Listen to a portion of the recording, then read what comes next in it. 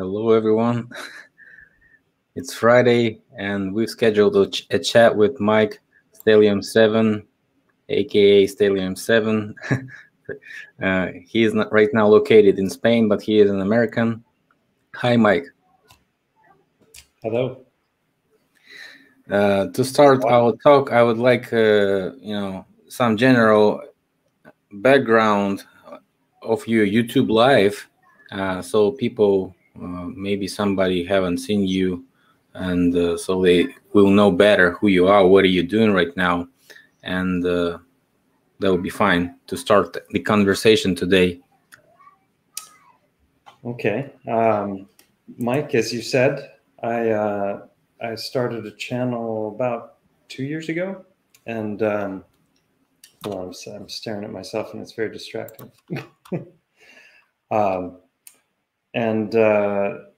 Yeah,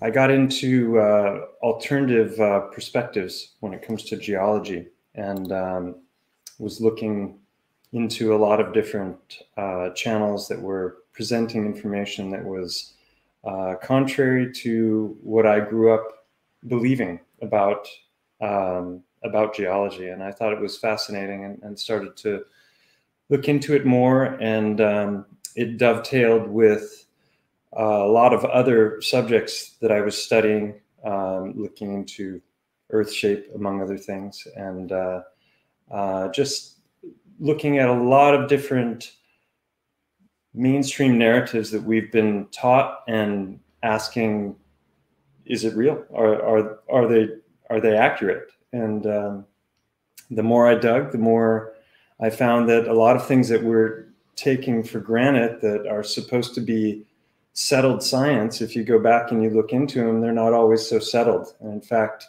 oftentimes, kind of like today, and what's going on in the world now, we find that there are lots of experts that are actually saying things that are completely contrary to the mainstream narrative. So yeah, so you're showing my channel there. I started looking into a mountain that's here in town. You started it 2 years ago, it says, right? Yeah, it's about that, 2 years ago. Yeah. And there was about 4 or 5 channels that I was looking at information from, and one of them was Mud Fossil University, Roger Spur, and his ideas about mud fossilization, and the idea that fossilization doesn't take millions of years, and given the right conditions, it can happen rather quickly. And that was a new idea to me. I hadn't heard that. And then he started talking a lot about how much of what we saw, that we think of as biology, I mean, as geology, is actually biology. And I'm a chiropractor by trade, and I studied a lot of anatomy and histology, which is the study of tissues, in school. And when I was watching these videos by Roger, and there was another channel that I'll mention as well, Flat Earth Nation, a guy named Alan, who he's been around as long as Roger, and Roger gets all the credit for the mud fossil theory, but Alan's been there since the beginning, and he also he does a lot of good research, and he calls it nephorensics, which is the study of the remains of the Nephilim. And both of these gentlemen are Christians, and they say that openly on their channels, and they are oftentimes reference the Bible, and I wasn't coming at it from any of those perspectives, but as I looked into more research of this alternative way of looking at geology, the more compelling it became. I saw a video by Wakey Wakey called Geology Revived, and that was really fascinating, because he was going through a lot of the UNESCO sites and looking at a lot of different buildings, and I just started thinking there's way more going on here than we've been led to believe. And I had been a big fan of Grant Hancock and read a number of books by him, and all looking at their different cosmological theories about comet strikes and major catastrophes and destruction. Him and Randall Carlson, I saw a number of interviews with them. And so I was already looking at all the different ways in which the mainstream story didn't really gel with a lot of the findings that were out there. And so I was already a little bit suspicious. But then when I came across these other ideas, it was like, okay. And then the thing is, the town that I live in here in Spain, there's a mountain that is known, the name is Montgo, but it's known as the elephant because it looks a lot like an elephant. And it has a big cave that's shaped exactly like an eye. That's exactly where an eye should be if it were really an elephant. And I'd lived here for several years and never considered for a moment that it might actually have been the remains of a Titan elephant. But the more I watched Roger and him analyzing these smaller stones, and it seemed fairly credible because he had DNA analyses and he was a little bit kind of crazy professor vibe, you know, tapping at the screen with a pen.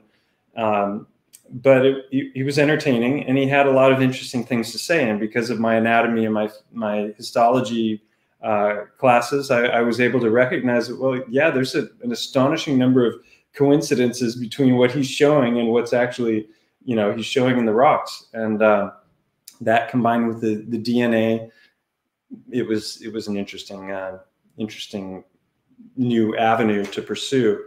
And then he started doing, well, he didn't, I started to see videos that he had done on in Africa, in the Sahara, claiming, are you controlling that? Claiming that you know, that there was this 900-mile long dragon. I control everything. And all those 33 viewers that the Masons got. Have we got 33 viewers? 36 on my screen. We jumped right over that masonry.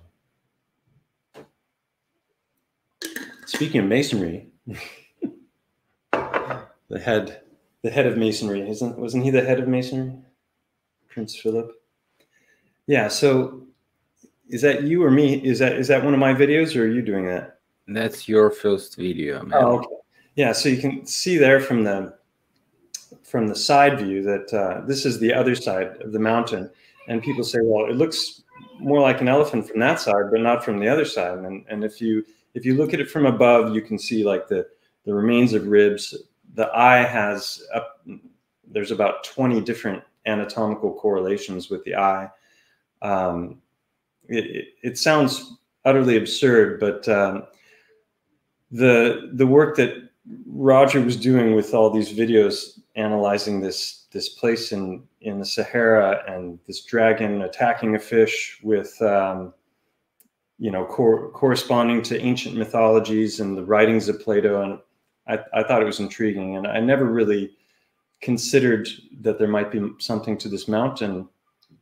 But then I started thinking about the eye and thinking about, because I'd hiked up there a number of times, and there's a lot of strange caves and structures in this eye. And I started to think about it and realize that what if those are actually anatomical structures, and it's not just the remains of or just a mountain.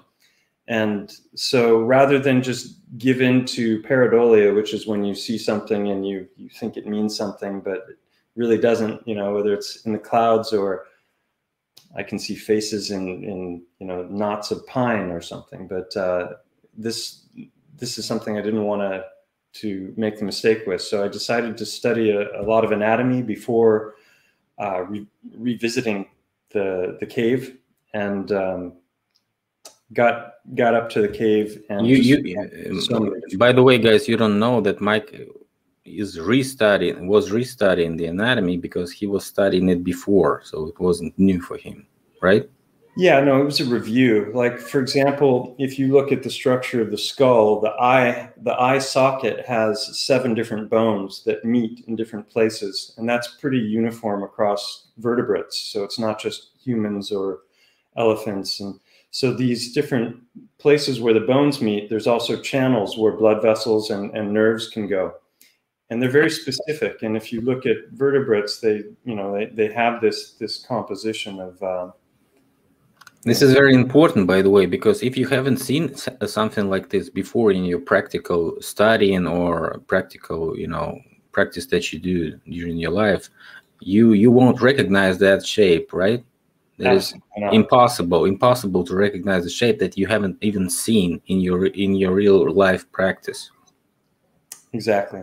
And so I think, I've talked about cross-disciplinary researchers. I'm not an expert. I'm not an expert in biology. I'm not an expert in geology. I'm not an expert in any of these things, but I've studied, a little bit of a lot of different things. So you can start to recognize patterns if you have knowledge. And some would say that that's the Dunning-Kruger effect. Like, look at that. Tell me that doesn't look like an elephant.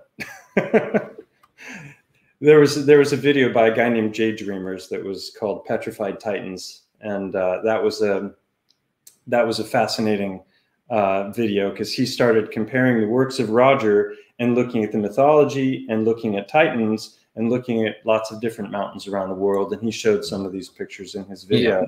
And the conflict with this, because some people think that this is just the images of the animals, not actually the animals, because you can also create those animal looking, sculptures from the rock. Yeah.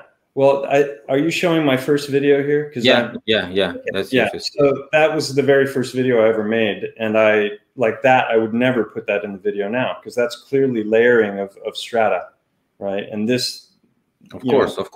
That's what I'm saying. A lot of those pictures I wouldn't include, but I've got way better examples of biogeology, and then all of the research that I did myself on the mountain that I would show. So if you see the videos in order, you can see the evolution that I went through as I studied this, and I found more and more correlations to anatomy that after a certain point you have to give up on the idea that this is just random chance, and you have to recognize that there's a pattern there. So yeah, and then moving to the Mongo, actually. You were planning to tell us about how you started the actual video filming and all those evidence lists. What was the actual research method that you used during that? First I went online. I was just looking on Google Earth, because you can, with Google Earth, you can fly around, you can tilt it, and you can get in and see things in a different way. So right off the bat, I noticed that when I looked at it from above, that there were cutouts. You had the head, and then there were cutouts on both sides, right where the head would become the neck. The eye was perfectly placed. The other side of the mountain, where there should be another eye, that whole side of the mountain is collapsed. So if there was an eye there, you can't see it now. They call that in geology a synclinal, which is when there's a collapse of layers of strata, and there's a curve there. But when you look at the mountain, you can really, I could show with Google Earth if I share screen. I'm just showing this mountain right now. Okay, yeah. So that side there, there's a cutout right where the neck would be, and then the other side is the side with the eye, and you can see there's a runoff there. So it sounds totally absurd, but the more I dug into it, the more I found not only correlations with the eye, but it turned out that there was also an ear. And not just an ear in the sense that you can see that there's a quarter moon curvature right where there would have been an ear attachment, but also as I dug in, well, after I went up to the eye, I found all of these correlations between eye anatomy and the bone structure. And there's a specific place that we have here in this the maxilla that's called the infraorbital foramen, infra being below and orbit is the eye. So it's below the eye, and it's a hole where nerves and blood vessels go. And all vertebrates have this. It's just that in elephants, they happen to be placed more closer like that. And so this mountain, if it is an elephant, its head is tilted back like that. So that puts it right in front of the eye. And there's a cave going through there. In my 5th unveiling a Titan video, in the thumbnail, you can see, you look right through this cave. So that first visit up to the eye, after studying the anatomy in the books and having a list of things I would expect to find, I was finding these sutures, like right where this bone meets this bone, there's a line there, and there was a suture right there going back, right in the cave as well. And you can see this line only while studying, right? You cannot see it just like in the pictures. You won't recognize that line and the pattern, right? Well, I show in the videos, I show the pictures and I show side-by-side comparisons, and you can see how incredibly specific just that one thing is. Because where the two parts of the cave meet, there's actually a little bit of an overlap. And I mean, it not only does it follow the line, but it jogs up a little bit and then it goes like that. And I show using an elephant's skull that there's a crack right in the skull, right in that exact spot. And that was one of 10 different things that I found. So I already was thinking about making a first video at that point. Then I was just like, I have to show this information. And then I started thinking about this collapse in the mountain and how the left side is not present. So there's no hope of finding an eye or an ear on that side. But I figured if the eye is so well preserved on the right side of the mountain, the right side of the head, that maybe there was an ear canal as well. So I was thinking I'll go looking for a cave. And when I started looking online for this, I told this story before when we talked last time, but there's a canyon that goes up, and I was hoping to find a trail. So I was looking on Google Earth and found what looked to be a trail. It turned out to be just like runoff of rock. So it looked like a trail, but it wasn't. And I was going to go climbing up there. And when I looked online on Google Maps, I was trying to find the name of this canyon. And when I looked up the name of the canyon online, I found a website that said Cova del Migdia. Migdia was the name of the canyon. And Cova del Migdia was the name it's a word for cave. So right off the bat, when I was looking for just a way to get there, I found out that there was a cave there that I knew nothing about. And the more I looked into that, it was unbelievable. There was, not only was there a cave there, but a whole team of archaeologists had gone in and had excavated this cave. And it was at the time that they did this work, it was the most thoroughly excavated cave in all of that. That's actually not the ear canal there. That's called a moose gland that elephants have, and it's has to do with hormones. The ear's further back. They're like that little spiral. Yeah. So so these guys had gone up. It's at 375 meters, and you need harnesses and ropes to get up to it. And they went there and mapped the thing out in 3D. Yeah. So it's just to the left. They mapped it out in 3D, and they filmed, got footage from inside, much better footage than I could have gotten on my own. And I started to analyze the footage in great detail, and there were a lot of things there that suggested that it might be an ear canal, that the inner organs are still there. You've got the spiral organ, which allows us to hear sound, and then you have the semicircular canals, which are for balance. And there's this point in the video where this guy he's shimmying on his hands and knees around, like in a curved, almost like a corridor going around. And when you look at the sides, it looks exactly like the inner structure of the ear. So it was totally mind-blowing at that point. And then I started really looking at the structure of the mountain with closer eyes, and a lot of the rocks on the plateau, which is where the ridge line of the head comes down, and then it flattens out. And you saw that at the beginning when it was looking at the mountain from the side.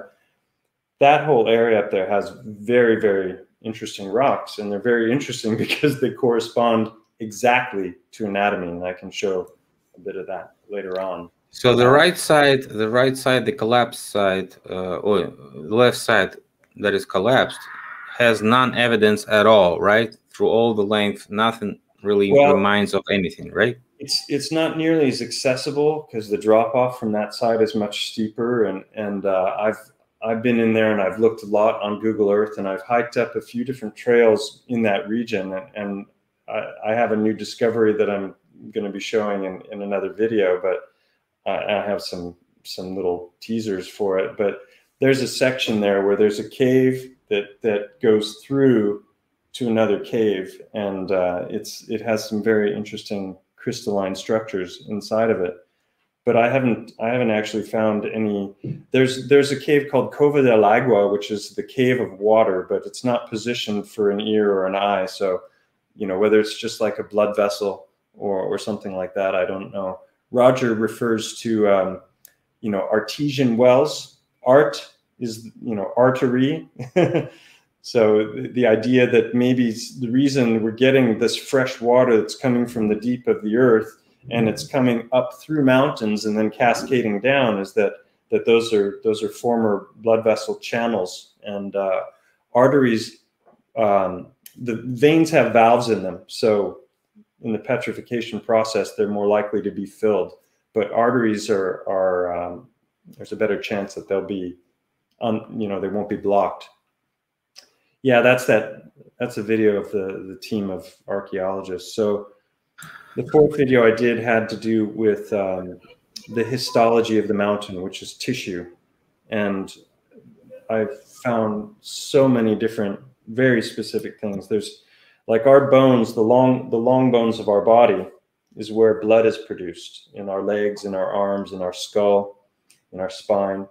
And when those break, if you look in, you know, in the center, if it's a bad break, you can see where the bone marrow is produced, and it's a jagged kind of bone that looks like Swiss cheese. And then the long portion, yeah, that one there is not. There's a better example. If you go back it up just a little bit and pause it. Pause that if you can. So that's showing the outer portion of trabecular bone. You've got iron ore there. You've got these little tiny lines, and if you see them up close, they look just like micro blood vessels, but then you have the larger holes that are entering. And then when you find the really big holes and you look inside, instead of it just being some channel that's been carved out by, you know, by the flow of water, for example, what you find is as you look inside, it breaks off into smaller and smaller channels. So there's a fractal quality to it, just like our blood vessels have a fractal quality and our nervous system has a fractal quality. Everything is going from larger to smaller and smaller and smaller. And that's exactly what you're seeing in those rocks.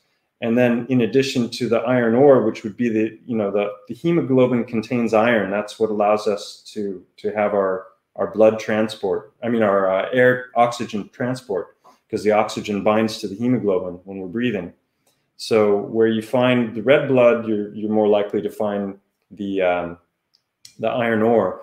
But there's also crystalline rocks all over as well. And I hypothesize that those are blood plasma, and that the blood is made of long chain fatty acids. So when it's hit with whatever the cataclysm was, then it crystallizes. Okay, and I like you to talk about those hard rocks and your experience with those, because you recently made a couple of videos, including the one that where you invited son of one specialist cardiologist who was specializing in heart structure research, right? Yeah. Can you tell us a little bit about it? Well, the way that started was just in general, after watching Roger's stuff and starting to look at the mountain differently, and just, you know, questioning physical reality in general. I started looking at rocks totally different. You know, I hike all the time, 4 or 5 days a week. I'm out on the trails, and that's how I stay in shape and keep myself sane, especially when, you know, 99.9% of the people around here are wearing masks all the time. It's just, I just want to get away, you know. But that's only the last year. I've been doing that for the last decade, really. So when I started looking at the rocks, what I found was that, you know, you have all these smooth rocks, like you can see there, that are the typical pebble beach rocks or rocks in a river bottom. And those rocks are very, very different from the rocks that you find in the foothills. So as soon as you start to go up the hill, the rocks completely change. But it's not a gradual transition, because those rocks, we're told, they're smooth and curved because they're rolling around in river bottoms and they're getting eroded, and they're great, you know, abrasion and bumping up against things, and, you know, chemical breakdown. And that's not necessarily true because, you know, we have certain kinds of stone that you can just see, like sedimentary layer stone. When you look at the side of mountains and they've got these lines and there's different kinds of rock, that's one kind of rock. It's very different from these. These are smooth, continuous stones, and if they're broken at all, that one, the one up above, you can see there's a fracture in it, and the one there I'm pointing at now, that one's broken off, and that's exposed the ventricle. So 5 of those rocks right there are showing pulmonary artery openings. And so the way I stumbled upon this initially was after, you know, watching some of Roger's and Alan's videos. I was a little bit frustrated because a lot of times the rocks that were being described and analyzed in the videos, not just theirs, but other people's, a lot of times they were just, you know, there were claims being made about the rocks with 100% certainty. And I'm looking at them going, well, it looks like a rock. And I have, you know, some anatomical knowledge. So I was frustrated, and I just kind of put out a request to the universe to send me an undeniable rock, you know, one that was just filled with anatomical correlations. And about 3 days later, I was walking a river bottom and I found this rock, and it was just amazing because I immediately recognized that the chambers were in the rock. You could look in, you could see the chambers. I spotted in the river bottom at least 8 or 9 different anatomical correlations with that one rock. And then by the time I got home and busted out my anatomy book, which had all kinds of detailed images of hearts from cross sections and, you know, different parts of the anatomy, when I started to go through the book and, you know, with the rock there in my lap, it just totally blew my mind because I found 15 different anatomical correlations. And I'm just like, the odds of this happening in a rock are very, very slim. And so I initially sent a video to Roger of just rotating the rock to show the different anatomical features, because I figured he would recognize it for what it was. And I was like, you're welcome to use this in a video if you like. I had no intention of making a video about the rock. And, you know, it didn't interest him at all. I couldn't understand it. I was like, this is better than anything he's shown on his channel, in my opinion, based on what I knew about anatomy, and he had no interest in it. So I was like, okay, well, I better make a video about it. And I made a video called Mud Fossils, the Heart of the Matter. And I show the anatomy side by side. I go in with, what is it? Can't remember the name of it. It's a camera, endoscopic camera, like they use for colonoscopies and stuff, you know? And so I got in there with the camera and show the insides of the, you know, I just showed the part you were showing, the inside of the heart. It's absolutely amazing, and to me, that one rock is a game changer. But what happened after, you know, after going through this whole process and making, right there, the papillary muscles, that little bump, both openings have that bump, and that's where the muscles are that are pulling the valves open. And that little hole in the back there, that gray, there's two. One, the right side is wet because I wet it, and the left side not. And both of those have what are known as sinuses, which are little tiny openings between the chambers of the heart. And that's going in the aorta right there. And on the right, if you back it up again just a second.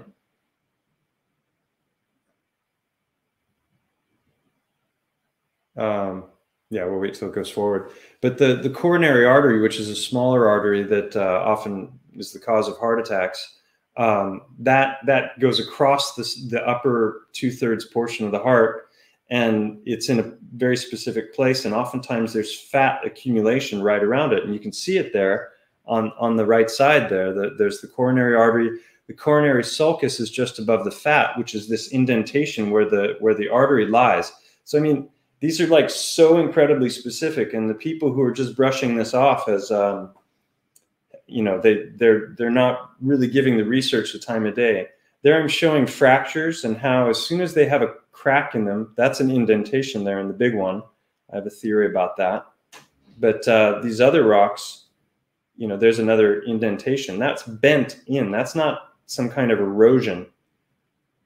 So if you notice they're harp shaped, they look like, as Alan says, bicycle seats. You know, there's so many, I could talk for hours just about the rocks. But so basically what happened is I decided, well, if there's one, if I can find one, I should be able to find several, right? If it's a real thing, it shouldn't just be this rare one in a trillion occurrence. And so I went back down in Mud Fossils, the Heart and the Matter Part 2. I went back down to the river bottom, and this is from a video called Broken Hearts Tell Tales, where I start to break them open, and it reveals chambers and blood, and you know, it's pretty undeniable when you see it all as a whole. I'm going to release a little short video soon. You can see there, it didn't look like that at all on the outside, did it? Yeah, crazy holes, and you won't even understand what it is without actual knowledge in anatomy and all those hard research. And that reminds me of something I've said a number of times, which is that we're not taught in school. First of all, we're taught in school that this is impossible. If it were to ever happen, it would be an anomaly that would be a 1 in a million sort of a thing, because soft tissue doesn't petrify, because the bacteria and the larvae are going to eat away at the tissue long before it could ever petrify. And that was, you know, where mud fossil theory was fascinating to me, because the idea was that when the mud comes in and it surrounds the tissue, that it creates an anaerobic environment where the bacteria and the larvae can't thrive. So they're not going to be able to eat away at I mean, there are anaerobic bacteria, so that might be a little bit of a hole in the theory. But you know, we're taught that can't happen. And what is your take on actual, you know, most possible things that could have happened, that could have created something to fossilize very fast? And yeah, it's gone through different levels of inquiry. The first I just assumed was mudflood. But that was confusing to me, because I could understand it happening for different body parts, but I couldn't understand preserved organs being found separate from the body. Like, you would expect it to be a mix of those things. Why? So, like, if something biological is simultaneously, the whole body is simultaneously covered with the mud, and the oxygen excess is you know, canceled. Then right. What? Why wouldn't you find the whole body petrified? How many years then would it take after recovering? Roger claims to have petrified a chicken bone in 6 months. He said it smelled awful.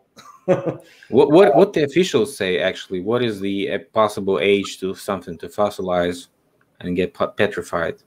Well, there's a lot of, you know, new stuff is coming out all the time, and they're finding, I don't have articles to refer to off the top of my head, but there are lots of examples of petrified soft tissue. So is it hundreds of years, decades? What's the shortest, I would say?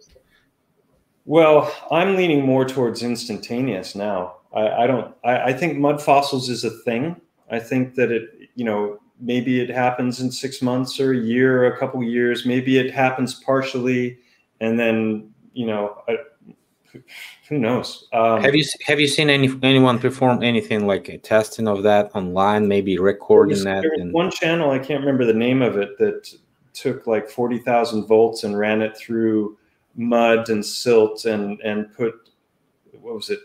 It was a fish. He put a fish in for like 10 or 12 days and just had this arcing current going into it.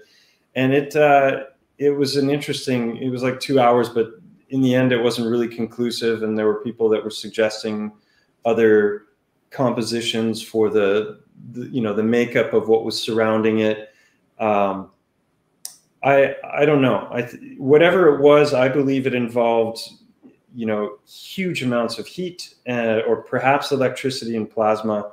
And I think it probably happened very quickly. Alan, who's a devout Bible believer, talks regularly about the glittering sword, which the Bible makes mention of, which is, you know, instantaneous things turning to stone. Got some interesting stuff with, what is it? Well, it should be repeatable, right? If so many people watch these videos, like he has like 100,000 subscribers, right? Yeah. I'd say like maybe 1 million people at least watched one of his videos, right? And so somebody could have performed something like, you know, piezoelectricity test, or I don't know. So many tests could have been performed for at least a couple of years, at least, right? Yeah, there are a lot of people who think mud fossil stuff is BS, and no, I mean, there's no repeatable way. Nobody knows the explanation, right? That is the point. No, but you can find the remains. There's some very good examples of petrified brain.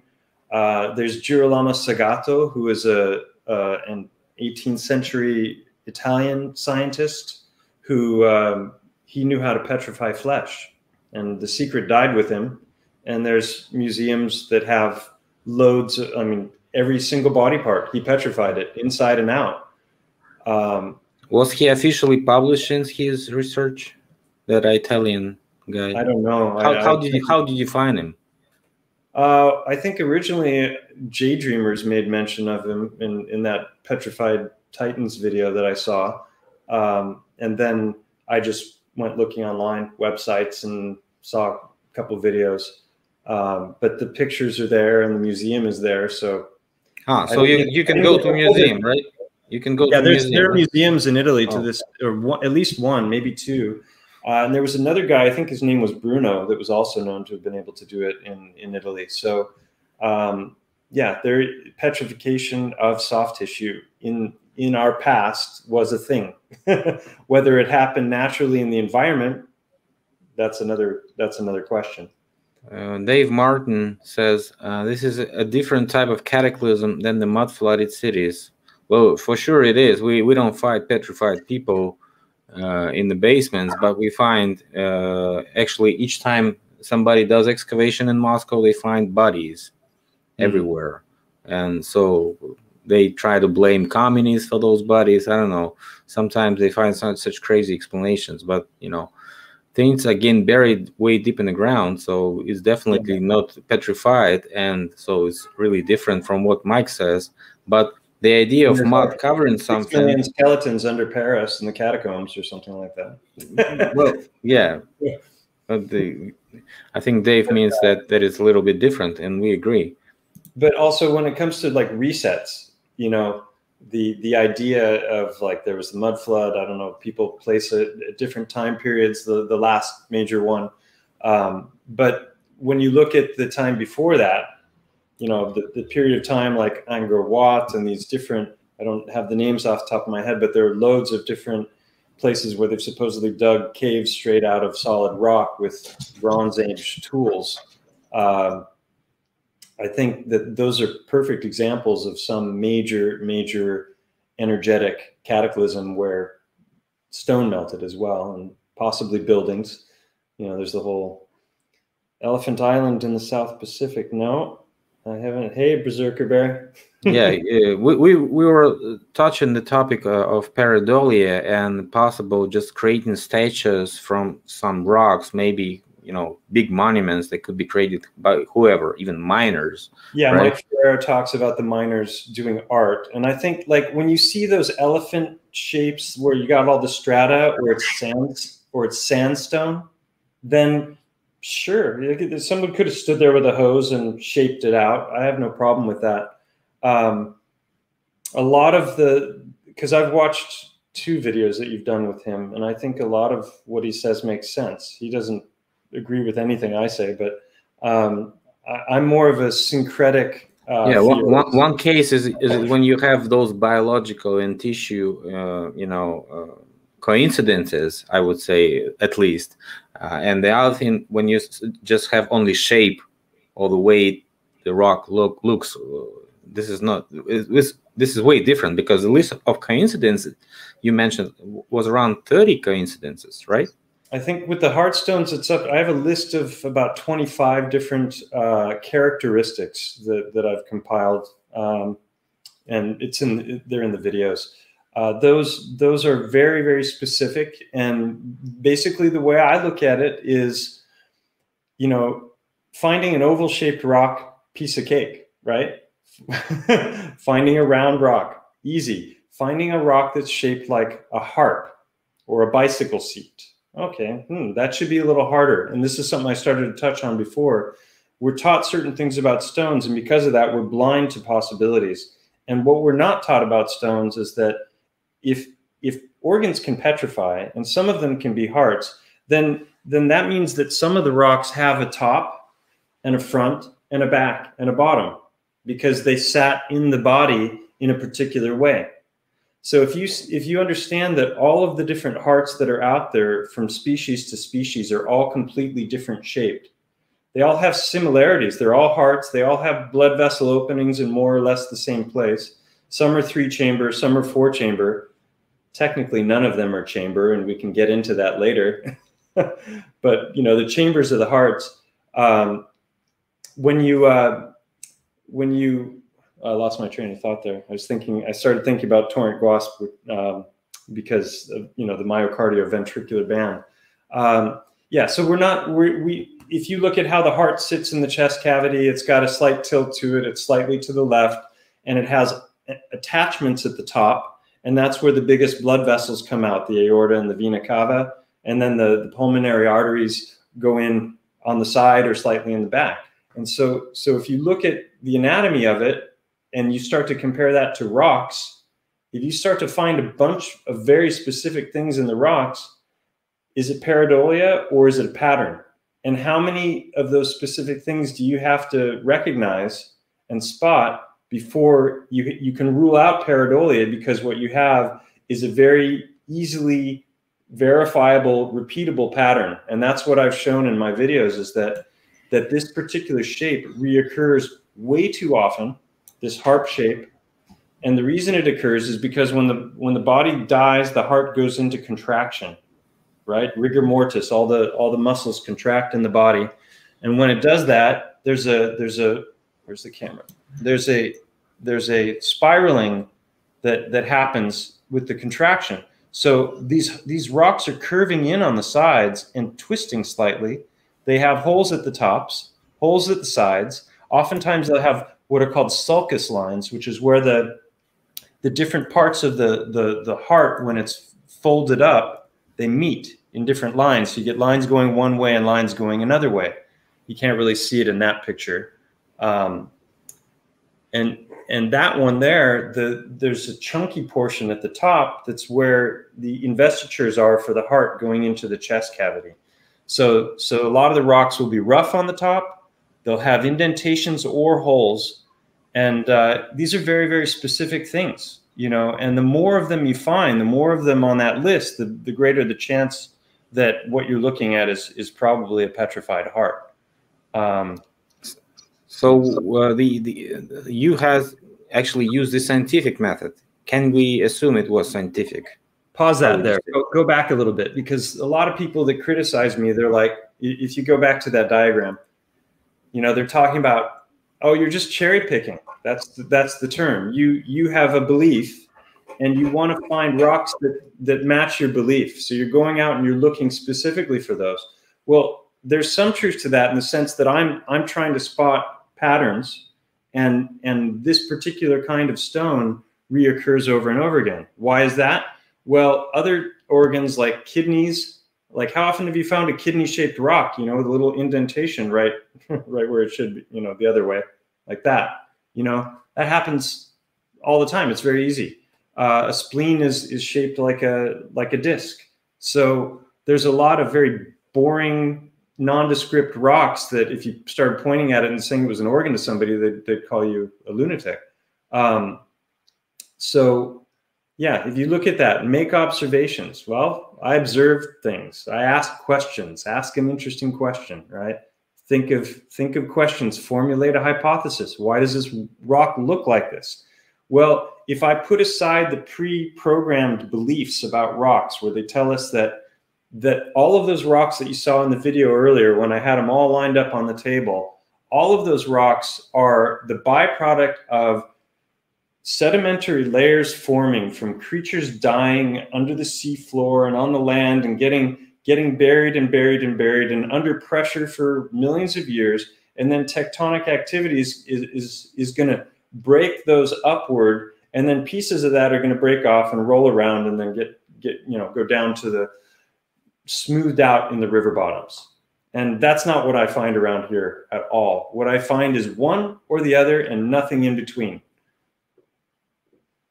So yeah, so develop testable predictions. That's exactly what I did in my second video. I said, well, if this is a phenomenon, if it's really true, I should be able to go out live and find more rocks that match that category.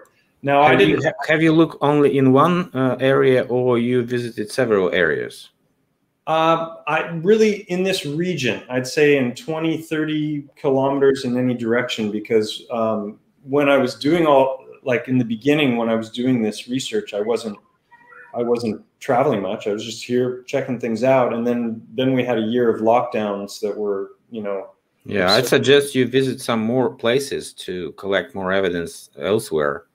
Yeah. I mean, the thing is, I know it's not a local phenomenon because people have sent me pictures from all over the world. They've seen my videos and they sent me emails and different things. And they're like, is this one? Is this one? And people in other places are finding much better specimens than I am, because they're finding, like, I think that once it's already a rock, if there's another reset, then it's going to get bleached out more. It's going to become more like bone white, and you know, you're not going to really notice the color. So I think the ones that have like that one's pink there, and then I'm going to show a yeah, so you can see how red it is inside, and that one's even showing a little bit of a chamber.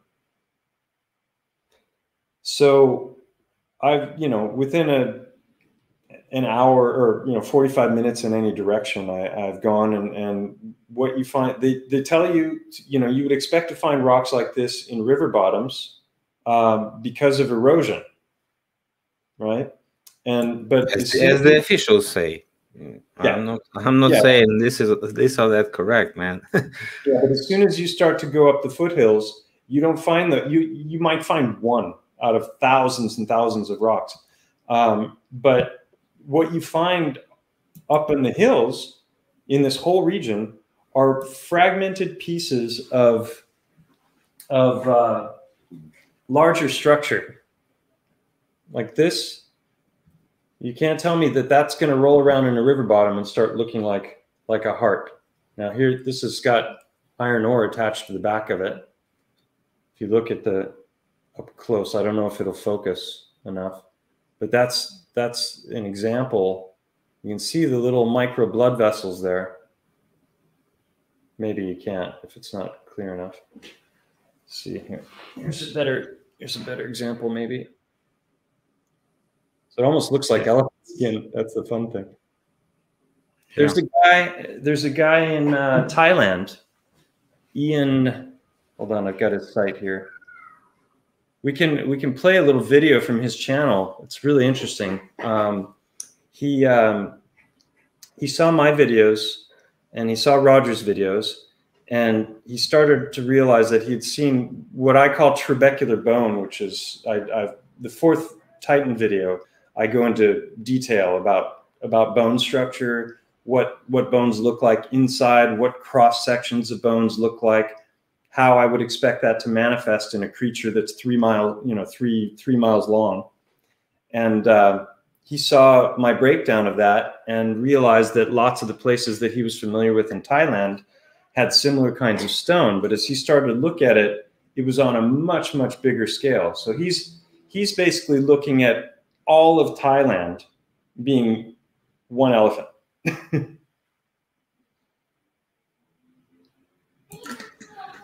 So have you made a video chat with him or something? So we've exchanged texts and talked a little bit, but never done any videos or anything. He's made videos, and his channel name is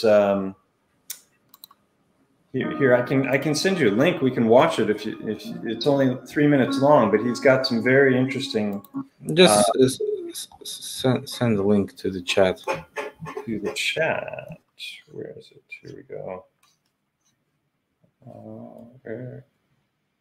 Too many tabs open. There we go.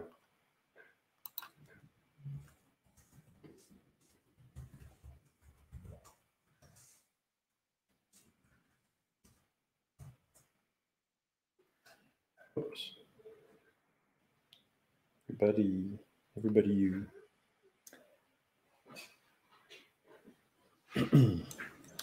So he found, he's doing a histological comparison. He's looking at the anatomy in detail, and he found just some amazing stone structures.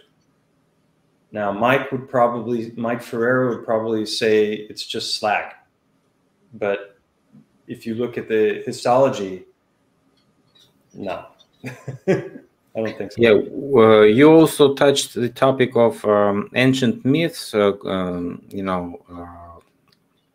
about this petrification that were preceded by different creatures, mythical creatures like Medusa Harkona or whatever your name is.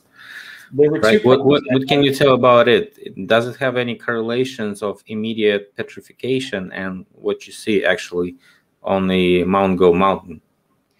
Well, there were two reasons I kind of abandoned the mud fossil theory when I was trying to understand what I was finding. People think I'm trying to create my own thing or threw, Roger under the bus, or I'm trying to steal his thunder. I just was trying to understand what the empirical findings that I came across here. It didn't make sense to me that the mountain, which is 750 meters, could have been covered entirely with mud and stayed that way long enough for the whole thing to turn to stone. It just didn't make any sense, because that would mean that the entire region would have had to be covered with at least 800 meters of mud, and that all of that mud would have had to have disappeared. Now, having said that, there is a star fort at 825 meters that I featured in a video that's 2/3 covered in mud.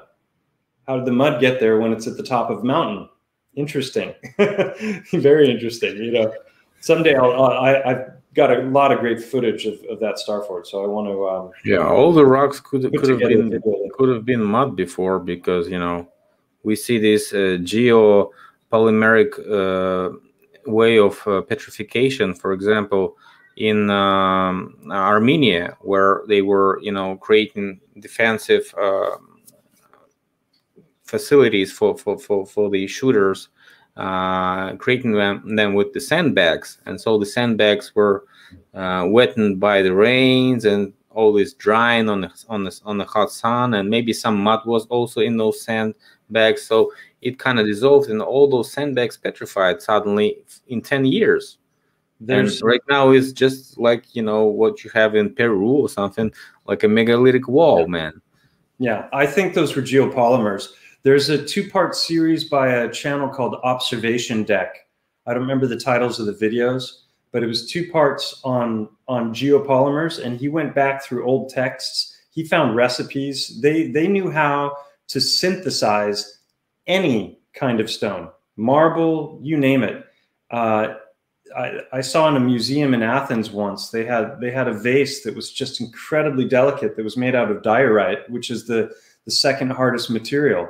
And to think that they had some diamond cutting instrument and a lathe and could possibly have carved this out of solid stone, you know, without breaking this fine lip. And they couldn't even have gotten the instrument inside to carve out the vase. So it's impossible that it was carved. It had to have been thrown like on a potter's wheel. Well, maybe they could throw it on a potter's wheel and then set it just like we're doing now with fillings and teeth. You know, we have these geopolymers, we have these plastics that go up and they're soft until you hit them with ultraviolet light, and then boom, they harden, right? So I think that was such a huge couple of videos for me, because I started to realize that so many of the megalithic architectural sites were not quarried stone that was lifted and moved and placed, but were actually probably poured in place. And I wouldn't be surprised if the pyramids were done that way. Baalbek, these incredible sites, it makes a lot more sense. Although at Baalbek, you can see 1,200-ton stones that look like they're in the process of being quarried out. So I don't know about that one, but I think geopolymers is definitely a thing. And so I abandoned the mud fossil idea when it came to both the mountain, because of the requirement for the mud to be so high and stay there for so long, but also with the heart stones, because that didn't make any sense, because why would you find a bunch of organs separate from the bodies? So that was when I started theorizing that maybe the outer portion of the body was being destroyed in some way while the organs were hardening. And that was, I mean, just to simplify it, I call it boiled egg theory now. Yeah, those are interesting. The trees that grew up through layers of strata, that, you know, doesn't work that way. So-called petrified trees. And actually, these are just polystrata. They just grew up. They just grew straight up through the stone, right? Yeah. Sometimes we have this is near Greece. This is Yellowstone River, and this is Hungary. I want to talk about this one, and I made a video about this. So also found below the level of the surface while creating these excavations in this quarry procedures, and so they found all these petrified stumps. Mm-hmm. So that's fascinating. So they've removed that earth then, or did it disappear? Yes, and so it was like they were standing vertical, not horizontal. So so probably they call it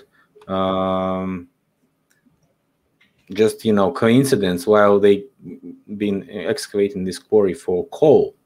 They were seeking for coal, and that's why. And these are horizontal petrified trees, right? So they're just laying around, right?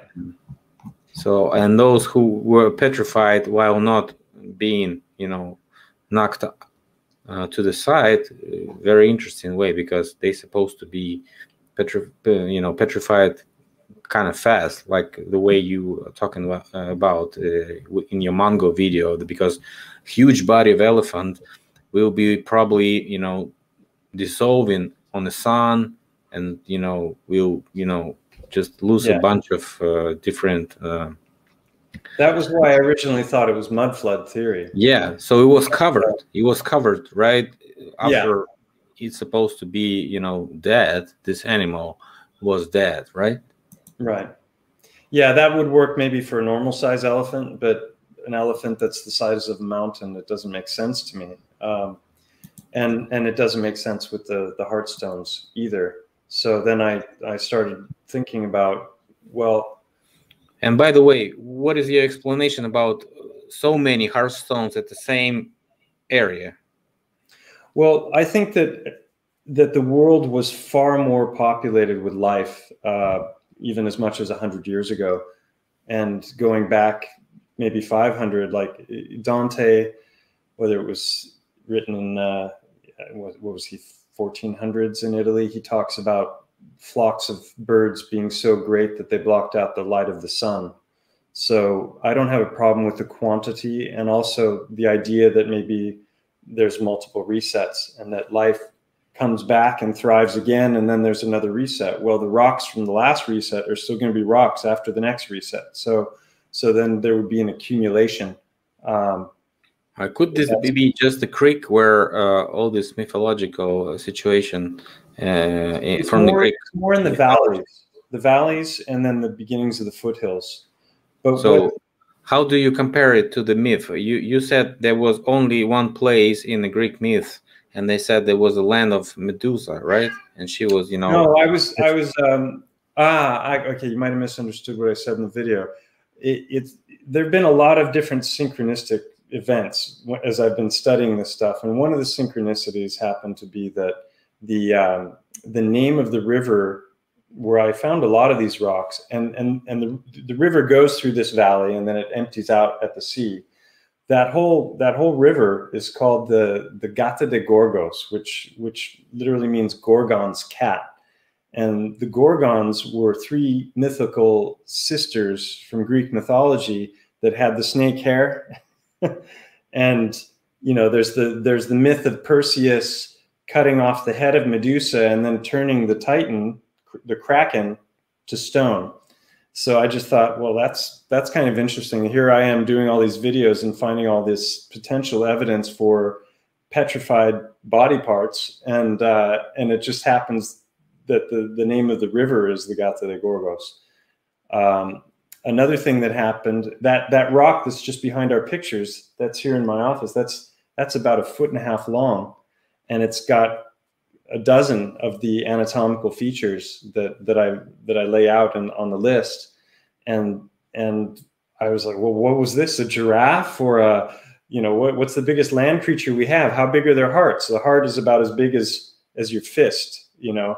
So this is like, how many of those do you need for 1.5 feet? So I'm like, that was a big creature, and then I was with a friend, Victor, and some other friends, and we went to the Star Fort, which is it's a castle that's just on the other side of Montgo.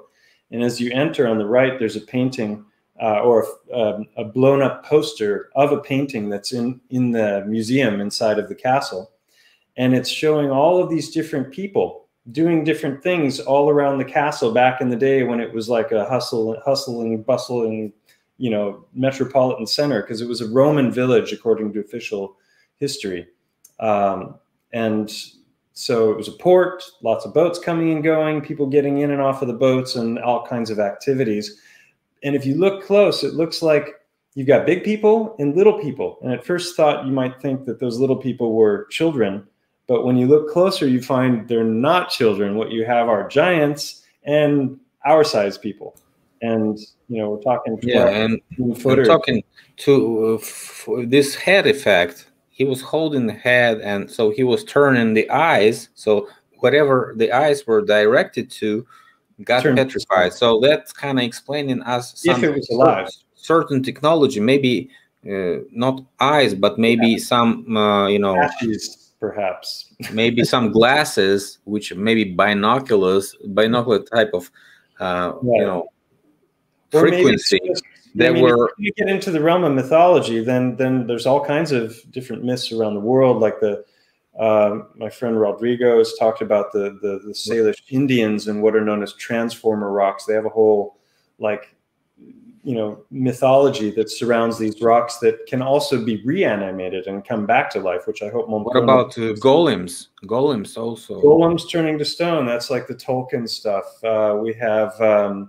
Obviously, the glittering sword from the Bible. You've got the Book of Enoch talking all about Titans and a great, you know, great war and battle, and a bunch of spells like witchery and witchcraft that people spell. So also frequency. You have all the mythologies of the element benders. You know, the earth benders and the water benders, like from the last Avatar, which are, you know, those are also talking about the same kind of thing. So. But then if, like in my Petrified Titans and Organs Part 1 video, which was called The Discoveries, I talked about a bunch of the different questions that I had and things that I couldn't answer. And I was initially leaning towards volcanic explanations, because once I discovered that stone people, Once I discovered that, you know, pyroclastic flows were over 1,000 degrees and could move at the speed of sound, or so they claim, then I thought that might be something that could flash petrify. And in the process of hardening the organs, maybe it's just annihilating the outer portion of the body. And then I started to think about the organs. And the interesting thing about the organs is they're in the chest and the abdominal cavities, and they're hanging, you know, they're attached so that when you go running, your organs are not moving all around, right? But they're attached, but they're in a liquid inside of the pleura, which is a giant fatty chamber, right? That all of the organs are in one big fatty chamber called the pleura. And then each one of the organs is wrapped in fascia, which is a thick, fatty layering.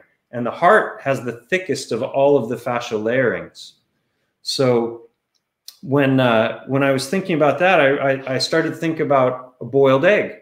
You know, you've got a shell, and then you have liquid inside. And then in the space of 5 or 6 minutes, it's transformed into this hardened thing. And I thought, well, what if the heat was 10, 20 times, 100 times hotter, and the time was longer?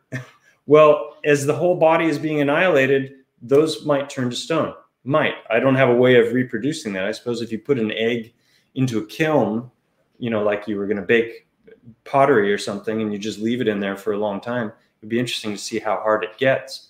You know, and it may involve electricity or plasma or something as well. But then I was like, well, where are the long bones? Where are the legs? Where are the arms? Where's the scapula? Where's the skull? It didn't make sense to me. And then some people in the comment threads were like, well, was a bunch of cannibals or something, and they just discarded the organs or what, you know? Yeah, they would have been eating hearts then, because yeah, that didn't make sense. Hearts. Yeah, they like the cannibals like that stuff, don't they? So anyway, so maybe they were trying to, if we like take an action and take in, you know, consideration this, you know, dismantling of heart, taking out the heart, that is kind of you know, kind of what we saw in the movie about Mexican pyramids in Inks that were, you know, cutting heads and taking out hearts, and then what they were doing with those hearts. Actually, maybe they were putting them in some, you know, petrification chambers, you know? Right. But I mean, to have so many of them that they just fill the beaches and the river bottoms. Who knows? And they're all kinds of different sizes also. So I don't think they were removed. I think what happened. Why would have been, you know, creating those pyramid structures also? You know, it's unexplainable in official version, because, you know, they were saying that this is religious monument, religious, you know, building, something considering the afterlife, right? And so when we see a bunch of those hearts in the same creek, in the same river, which is, you know, not a coincidence, and maybe people were, you know, having this religion to put the hearts in some, you know, under pressure mud or something. I don't know. Who knows? Well, this is an open source investigation, as my friend Howard likes to say. It's like, I don't have all the answers. I don't have a big budget. I don't have access to university machines to do, you know, I always forget that word, spectroscopy, that's it. You know, spectroscopy or CAT. I tried to get CAT scans done of some of the hearts, because I've had donations on my channel, and I was just going to use the money from the donations to do the CAT scans. And then when I went to go try and do the CAT scans, they said, no, only human subjects. And so now the next thing eventually I'm going to start calling veterinarians and see if anyone has a CAT scan, you know, then, and maybe isn't such a rule follower. And yeah, so, but going back to, I don't think they were removed. I think what happened is the outer portion of the body was annihilated. And it was a friend of Nathan who I was talking to that kind of clued me into a possibility. He was asking me if I was familiar with bone broth, which I wasn't. I'd never made bone broth. And he was saying that if you take a crock pot, which is a pressurized cooker, and you put bone into it, even thick bone, with relatively low heat and pressure, within a few hours, that bone turns to sponge. And if you keep going with it, it turns to a gelatinous liquid substance, right? So with a lot of heat and pressure, bone just softens to nothing. And so if you had that heat and pressure while the bones, the long bones in the skull, are being wiped out, then meanwhile, the organs inside of these chambers floating in water are going to boil like crazy and harden. And so maybe what happens, you know, is that's what's left after whatever hits them, hits them. So deformation correlates with what you see in coroner examinations of heart, which was, you know, laying in the heat or on the sun for some certain period, right? When it starts to turn around and, you know, kind of curve while drying out. Oh, you mean it's like starting to curl up? Is that what you mean? Everything, when it's drying out, it starts to deformation, and it's, you know, trying to squeeze it. It's squeeze and squeeze, and you saw that on the stones when it has little spins and, you know, curves. Yeah, that's the most specific, apart from the blood vessel openings, the most specific find that I've found with the heart stone so far is like some of them, when you take, if you think that it has a top and it has a pointed bottom, and you look at the bottom of it, some of them, they literally spiral like that. And if you saw in the video that you were playing earlier, that, you know, there's this spiral contraction. It's a twist. It's a twist which is normal to a heart which is getting dried, right? Yeah. Oh, you asked me about the doctor as well. So that was fascinating. I can't remember where I came across the video, but someone who had seen my videos posted a comment, said the heart is a rope, and I think maybe that same person recommended the helical heart video, which I saw, and I was just utterly blown away, because this medical doctor, after decades of experimenting and dissecting thousands of hearts of all kinds of different species, he finally figured out a way to untie the Gordian knot, where he was boiling the hearts and removing the fat, and then he was able to literally dissect the heart with his fingers, not using any knives. So he's not cutting any of the fibers. He's just separating where the fibers meet in different places. And as he does that, he unravels it, and it's literally one long continuous band that rolls up in this really complex way to create the heart. And it was so fascinating when I saw it. And it started, I started to realize when he rolled the heart back up that there were these points where the different fibers were meeting. And I was like, wait a minute, I've seen those lines before. Let's see if oh, it's kind of dark in here, but here.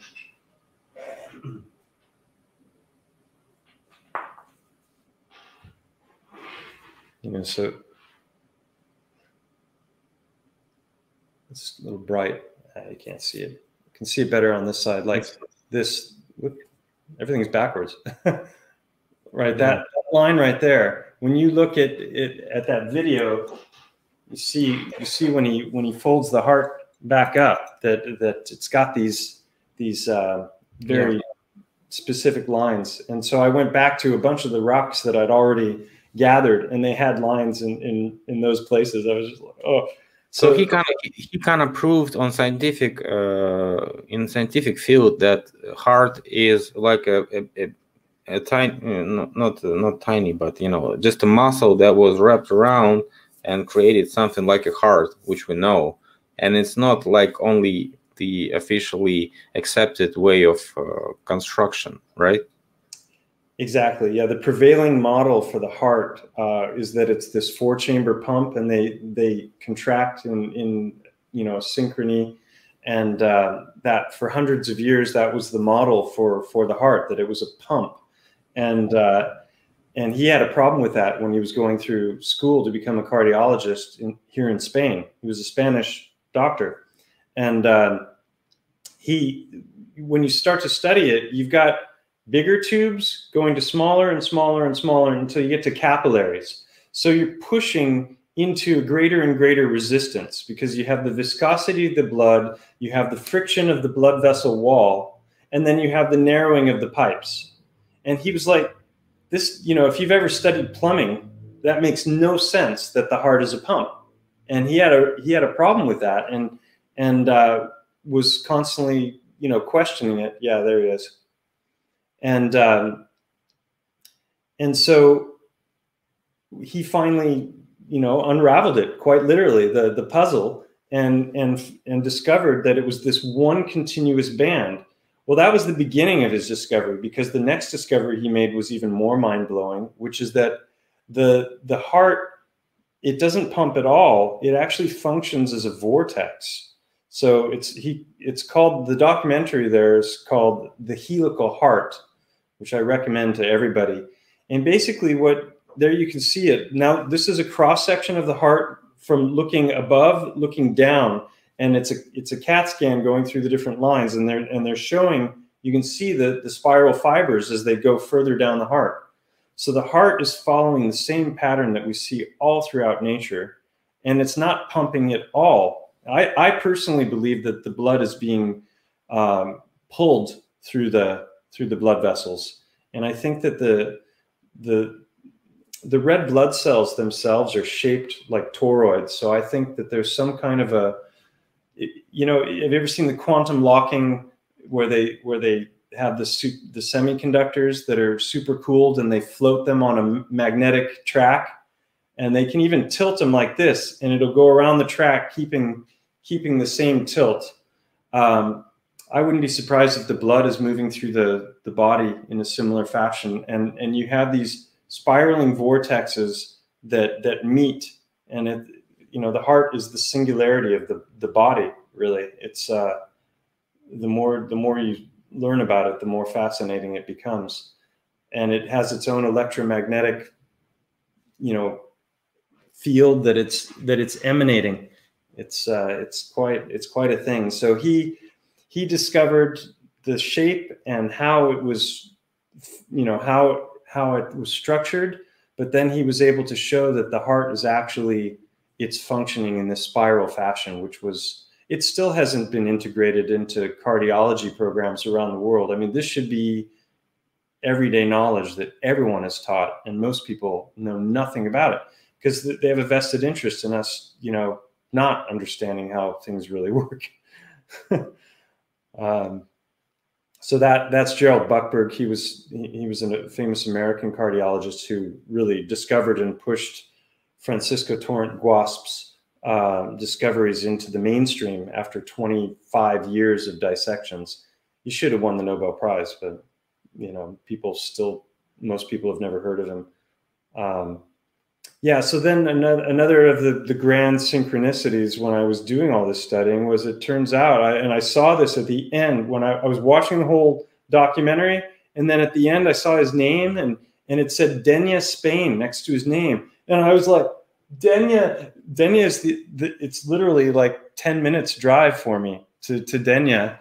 And that's where the star fort was, with the picture with the giants, and you know, and then we've got Montgo right between us here. So I thought, oh man, I'd love to talk to this guy because he would recognize what I was showing in these rocks. And there's a foundation, but I found out he died 15 years ago, so no talking to him. And then I found out that there was a foundation. They had a website, and one day about mostly awards for acting. That's true.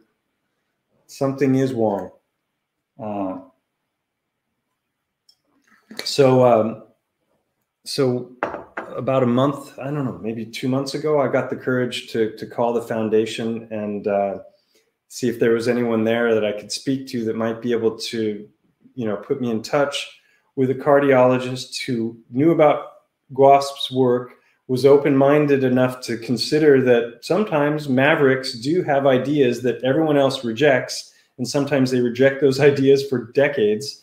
And I wanted to, you know, see if a cardiologist could recognize what I had to show, so I called, and Francisco Torrent Guasp's wife answered, which I kind of half expected, but I really wasn't expecting it. So I spoke to her for a little while in Spanish, the best I could, and she was really nice. And when I told her what I was hoping to do, she put me in touch with her son, who was junior, now not junior because his father's no longer alive, but also named Paco Guasp, Paco for short. And yeah, so I called him up that day and spoke to him on the phone.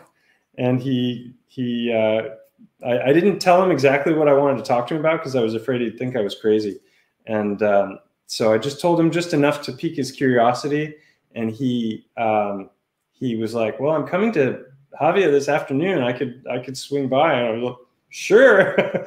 So all of a sudden I was like, I had 3 hours to prepare for this guy coming and go through all my rocks and organize them and lay them out in a way that was coherent. And by the way, being a little crazy is okay when you do something outstanding, right? Yeah, in Italian they have an expression. They say genio è sregolatezza, and that when you put an S in front of something, it means the opposite, and it means genius is, you would translate it directly to without ruleness. It's not without rules, but without ruleness. Genio è sregolatezza. I always love that one. Yeah. So he came by, and I filmed before he came, just talking about my thoughts, and then showing what I was going to be showing him to the people watching. But I didn't want to ask him to film or to record him when he was here, because I thought it would make him nervous and put him on guard. So I did. So you told him you have a YouTube channel, right? He knew you would be making a video. I sent him a link. You know, I told him that I'd made a video about his dad. I made a video called Helical Hearts, Petrified Organs, and Synchronicities. And I talk a lot about his life, and I talk about the things that he did and his discoveries and why they're important. And you know, and then I show how it relates to what I was finding in the rocks. And it's, I recommend that video if people are curious about this subject at all. And I told him about that. What was his reaction actually after you showed him all those rocks? Well, he was here for almost 90 minutes. So at first I thought he's going to think I'm crazy and he's going to want to go. And I decided beforehand that I wasn't going to mention the mountain at all, because the rocks is already a big enough leap to try and get your head around and to consider as a possibility. If I told him that the mountain that he grew up next to used to be an elephant, he probably would have left a lot sooner than 90 minutes. So I don't know if he'll ever come across that information or not. But he was initially, he was open. He was kind of curious about it, and he was listening to what I had to say. I took him to, you know, showed him the best rocks first, because I didn't want him to like immediately reject it. I wanted to show him, look, there's a lot here, especially when you see them all lined up next to each other. The number of my friend Victor has talked about, because I don't have any XRF, you know, or CAT scans or anything that the skeptics would consider to be, you know, real scientific evidence. I've followed the scientific method to the best of my ability. And I'm observing empirical evidence, but there are no variables to manipulate. You know, it's not like I have a test that I can perform to prove it. There are different machines and different things where I could look at the atomic structure and what the constituent elements are and what the breakdowns are by percentage. And if that corresponded to the elements that are in a heart, then that would be game over, in my opinion.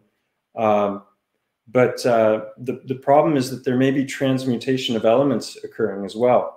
I mean, I've been looking into that a lot lately, the idea of biological transmutation, where plants and beings can actually take atoms and turn them into other atoms. And we're taught that's not possible in the mainstream model.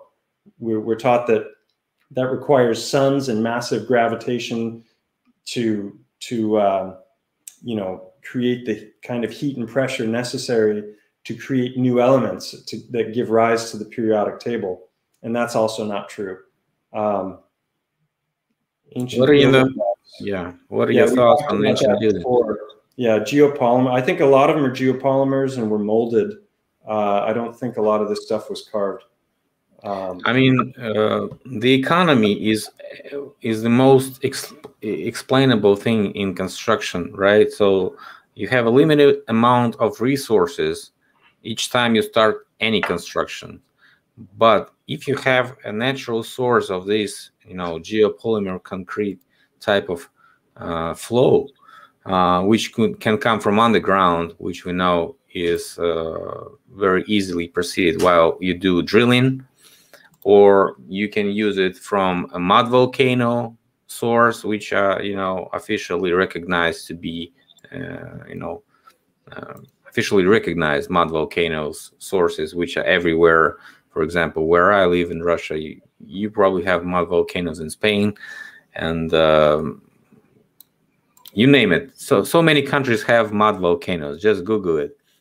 Probably your area guys also have some, or the so-called hot water sources, springs, and so on. So this is all related to something hot and preheated mud type of solution that might come from underground. And when it solidifies, when it gets heated by the sun, or when it dries out, literally, it becomes something like a cement, biological cement type of organic cement type of structure, and it solidifies to rocks, and even can be looking like granite. Granite, yeah. Well, I think they can produce any. In the observation deck videos that I mentioned before, he talks about something called desquamation. Squamous, if people might have heard of that, like our skin cells, when you look at the different layers in the skin, the top layer they're flat, and it's called squamous cells.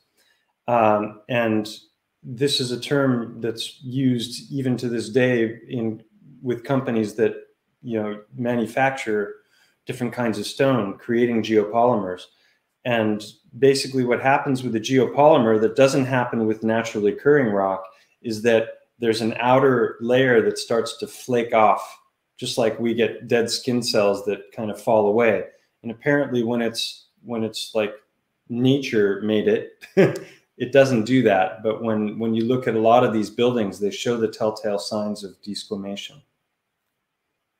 Yeah, there's a bunch of mud floods and mud flows everywhere. So this is not just an ordinary thing, which is extraordinary thing. Everywhere you go, you can find mudslides and those rocks and so-called rocks, but literally it's just the stockpiles of mud. Yeah, when you were talking with Mike Ferreira, he was talking about. I mean, he's putting everything within the context of mining, and I think that a lot of what he says has merit and is interesting. When some of the things where he's looking at laser ablation and comparing that to what different volcanic structures look like, very, very interesting. But when it comes to things like limestone, which is what this mountain is made of, and when you look at bone, that's an interesting thing about trabecular bone and the structure of bone. When you look at limestone, according to mainstream geology, limestone is made of bone. That's the official, like, if you pull up that creature skeletons, right? That creature skeleton. Yes. Coral, skeleton, mollusk, shellfish, compressed for many, many years. I'd like to. There's something I want to talk about that has to do with letting go of sacred cows. That ties into this. If I can share my screen, how do I do that?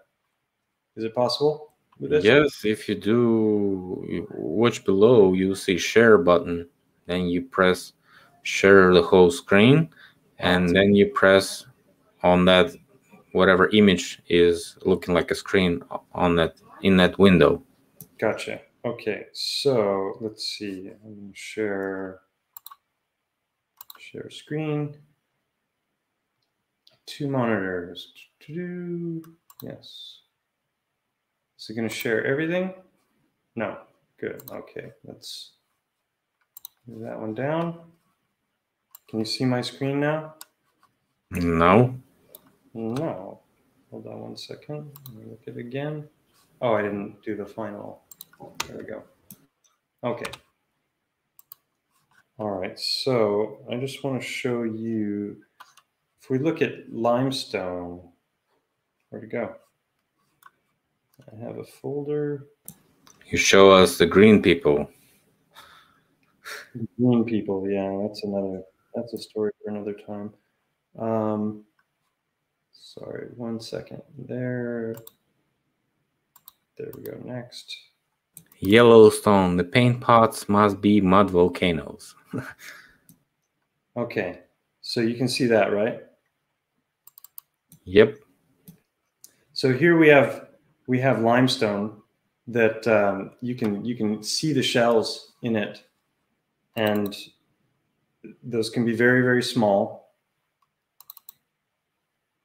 And here you can see the coral and the different shells compacted. So I think that there are limestone sedimentary layers that are made out of all of these creatures, but not all limestone is like that.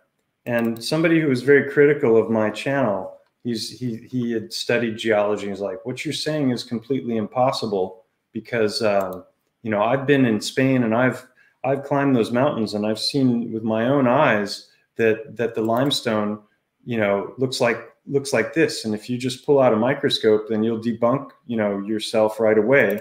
So he didn't want to give my theory the time of day because he was assuming that Mont Go and all the limestone that I was reporting on around Mont Go looked like this. And I had been walking here for ages and I was like, it doesn't look like that at all. What you find more is, let's see, this is what trabecular bone looks like under a microscope. It's fractal. You get these Swiss cheese holes, and then it gets thinner and thinner the deeper into it you go. And let me just switch to another folder here. There we go. So this is the limestone that you see around Mont Go. And you can see here we've got the larger. This one is way different from what you've been shown before. This is way different. Yeah. Here's one here. Yeah, so this is look like a, you know, some, you know, maybe spine bones, something like this. This is bone, even according to geology, but not as I intend it. But you've got little micro blood vesseling.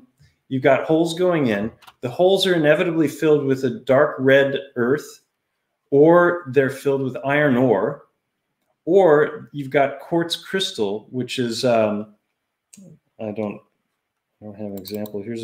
This is a big one. How much iron? How much iron is in the blood? How much iron? I don't know what the percentages are, but can it be plausible evidence for these blood marks? See how this is going this way into the darkness, but then there's one here going down that way. To me, this debunks the whole idea of erosion by some kind of water flow. That yeah. This selectiveness of this, you know, tunnels. The selectiveness of the tunnels isn't you know. And that's how blood vessels. Here you see my foot. You know, so you can see that's a pretty big chunk. Water doesn't select which way to flow. It just flows, right? So it doesn't create the special micro chambers in certain, you know, places where it's coincidental, looking like, you know, something else. And when it's broken up, like here, this chunk is missing. And when you look at it, you know, you can see that these lines go through it also. And then what are the actual odds? What are the actual odds of this to be created this way? Yeah, I'm constantly asking that question. What are the odds?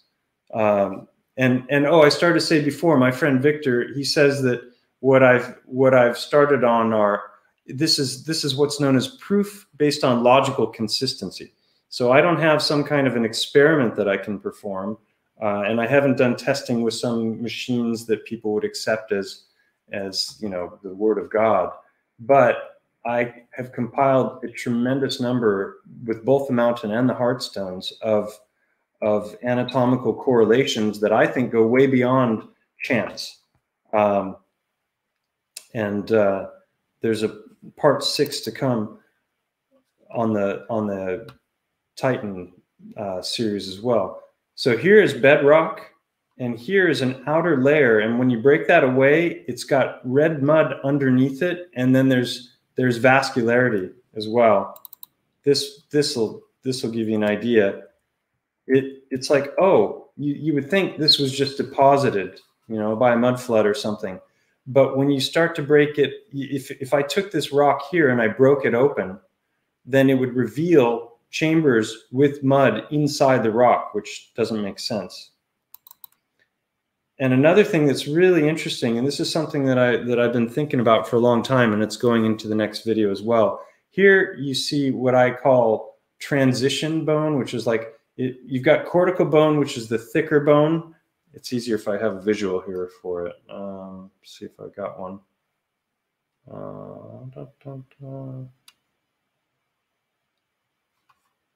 Here, wait, limestone.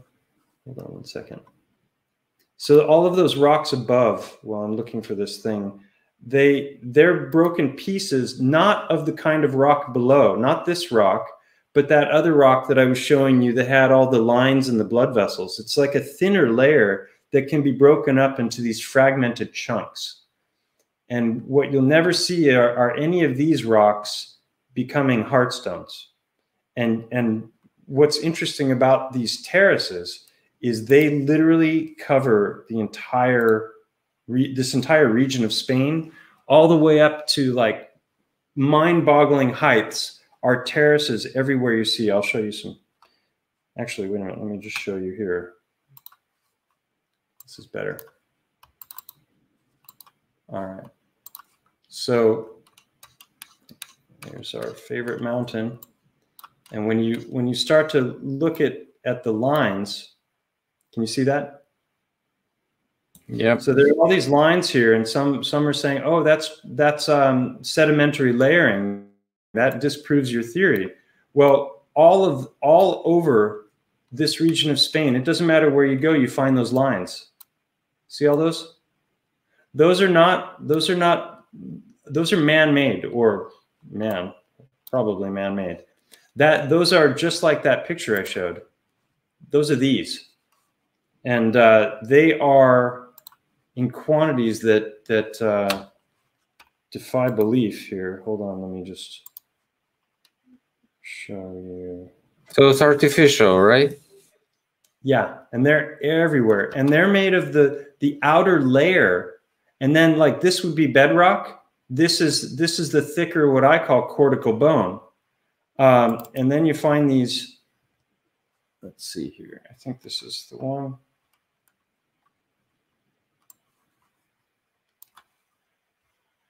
So this is a really big older terrace, and you can see like so it's like a slurry walls for this you know, hill not to collapse and maybe used for transportation. Oh, you know. yeah, they're used for lots of things. They're used for agriculture. It's a very dry region, so they use them to catch water, and they're also using them for growing almonds and olive and fruit trees and this entire region. You cannot even imagine the scope of how many of these terraces there are.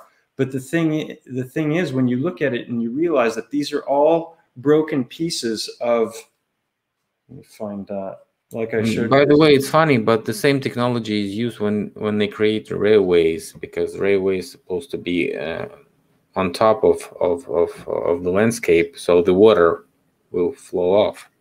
Mm-hmm. And they also cover it with these rocks formations like you just showed. Yeah, so if I were to break this into pieces, the pieces would be very jagged. You could use it to build a wall, but like a terrace like that, but you wouldn't use it to build a building because it's so riddled with holes. It's not, you know. Yeah, you have to have cement to compose all this stuff, right? And yeah, those walls are without any cement. They just, you know, compelled together, and that's it. Yeah, no, they've just placed them. They've just stacked them, and that's why I wanted to show you. Like here's an example of how wide they can be sometimes. Look at that. That's just filled, and that's literally out in the middle of nowhere. That was on a trail the other day that we discovered.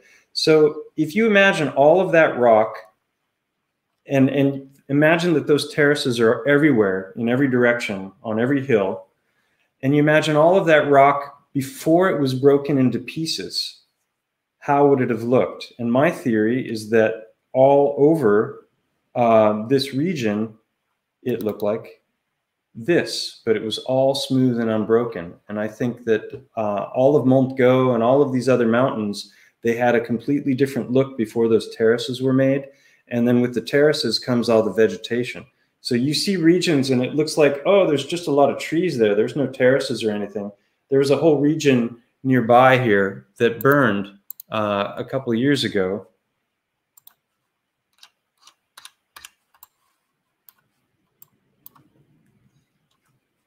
Right down here, this whole region burned.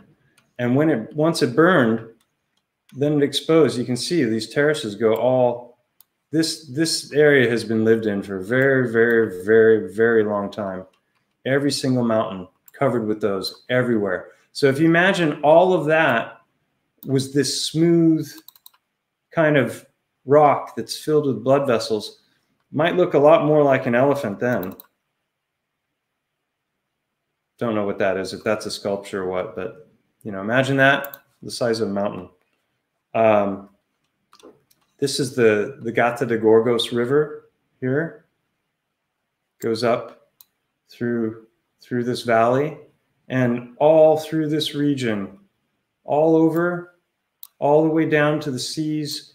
You find these heartstones, but as soon as you go up into the hills, even a little bit, it's a completely different kind of rock. It totally changes. It no longer looks that way. So then the question is it geology or biology? Is that a tree? Mike Ferrer thinks it's mining, right?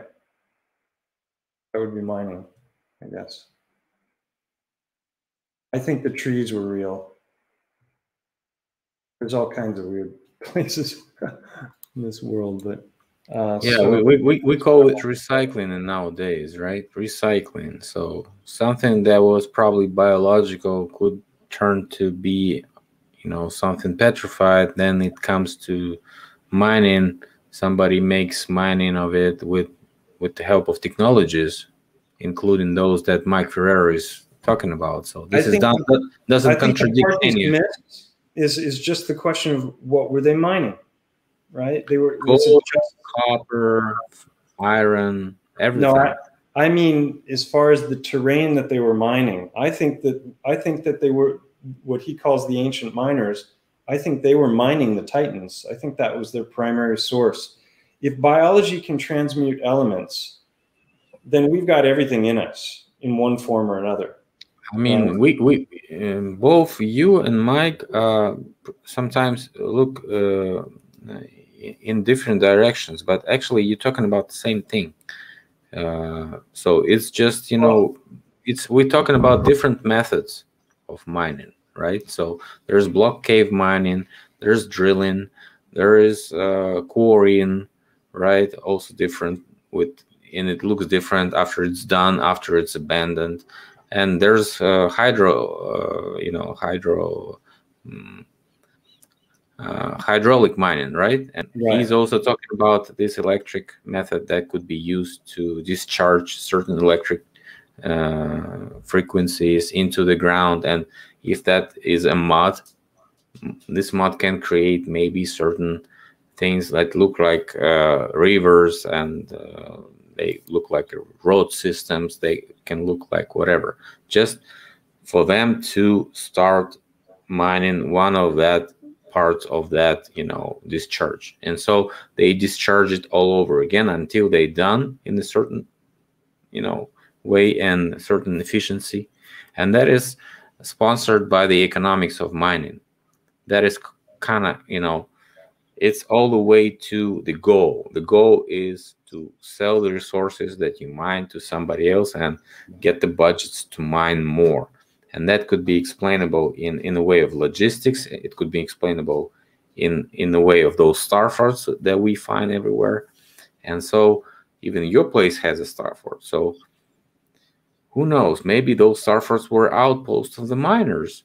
And this is what we see. We see the evidence of their work. They could have been charging this place with explosives and collapsed the whole this left side of this Mongol mountain, and then use it to create.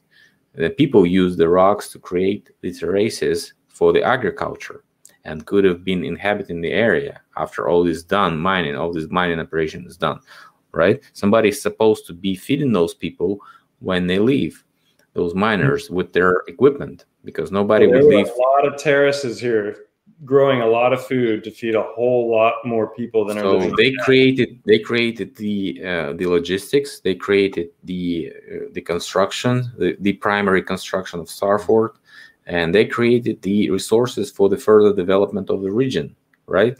The roads, the rocks for construction of those terraces, maybe the rocks for construction, or maybe even the blocks for construction, the houses, who knows? Maybe a port, maybe you know, a road to some capital city of miners. All of the above. That's my new answer to just about everything. I think, you know, it's like the classic, you know, one with the professors, the blind professors palpating the elephant, and each one's got hold of something different and thinks it's something different. You know, nobody can see the big picture, and so a lot of people they get their pet theory and they think everything is that theory, and I've seen that happen a number of times. You know, the melted buildings is a good example. Like, it's an interesting idea because there's a lot of evidence for it, but if you try and apply it to everything, it doesn't work. And then so people get, you know, you have to be willing to give up ideas as you're moving along. Like when you mentioned my channel in a video you did a couple times ago, and you were talking about how you appreciated that I get on the ground and I'm in there and I'm looking at actual stuff, and I'm not just an armchair researcher. And you know, couch expert. Yeah, it's important to interact with what you're looking at, and not just see it on a screen. And sometimes you come across information that contradicts your view on things. And I thought that almost happened when I was looking at I'm going to share my screen again to show you. Someone was talking about the mountain, and said, "Oh, well, there's you've got sedimentary layers on the mountain, so that, you know, game over. There's your theory out the window that you've got these layers, right? It's just piled on layer after layer." And I was like, yeah, gosh, you know, that I'm not sure how to explain that, but I found all of these things in the eye, and there's all this stuff with the ear. There's the macro anatomy of the, you know, there's a big crevice between the legs, a deep canyon that you can hike up. There are all these very specific things, and I was like, well, what's up with this? Why? And then it occurred to me one day that that bone grows like this, right? And I was like, well, wait a minute, what? And I started looking into it even more, and then I came across this, and this is looking from above at cranial bones. Guess how they grow? In a certain dimension, you see them parallel to each other, so yes. Looking the same. Yeah, they're growing like rings of a tree, but it's not a flat. This isn't flat, even though it looks flat on 2 dimensions. This is curving downward, but from the side, you get these straight lines. Does that make sense? So, and they you know, follow this pattern all the way to the inside, right? Right. And so that happened with this guy who was criticizing me about the microscope stuff, or I mean about the limestone as well, right? He said, this debunks you. And so I was looking at all these with, you know, with the naked eye, and I was going, that's not my experience of these limestone rocks at all here. I've never seen a single trace of any shell or any even a tiny little fish skeleton or anything in any of that limestone. So what he's saying doesn't make any sense. So I decided, okay, well, I went out and I got myself a microscope, and it was a 60x microscope, and I went out to these rocks right here because I wanted to look at them up close. And these are the 60x pictures that I took, and there is no hint anywhere at 60x of any of these these sea creatures. Sea creatures and organisms. Not a single hint of them. So I was like, okay, well, it doesn't make sense. Like here you can see this is broken off, and I picked up this, or no, that's just part of this one broken off. And even in here, there's no sign of any sea creatures anywhere. So, how is that possible that it could be compressed and form this kind of rock with all these channels and everything, but there's not going to be a hint of any sea creatures at all? So I got myself a better microscope, and this one goes between 500 and 1000x. And I went back out and I looked at, this is what a hair looks like at 500x. And this is a tiny, tiny, tiny little flower. This is the wing of a gnat. Okay. So this is a limestone at 5, it's either 500 or 1000x. And that's actual growth there. The yellow is a mossy sort of thing. Those little round yellow things, you'll see those in a second up close, what they look like.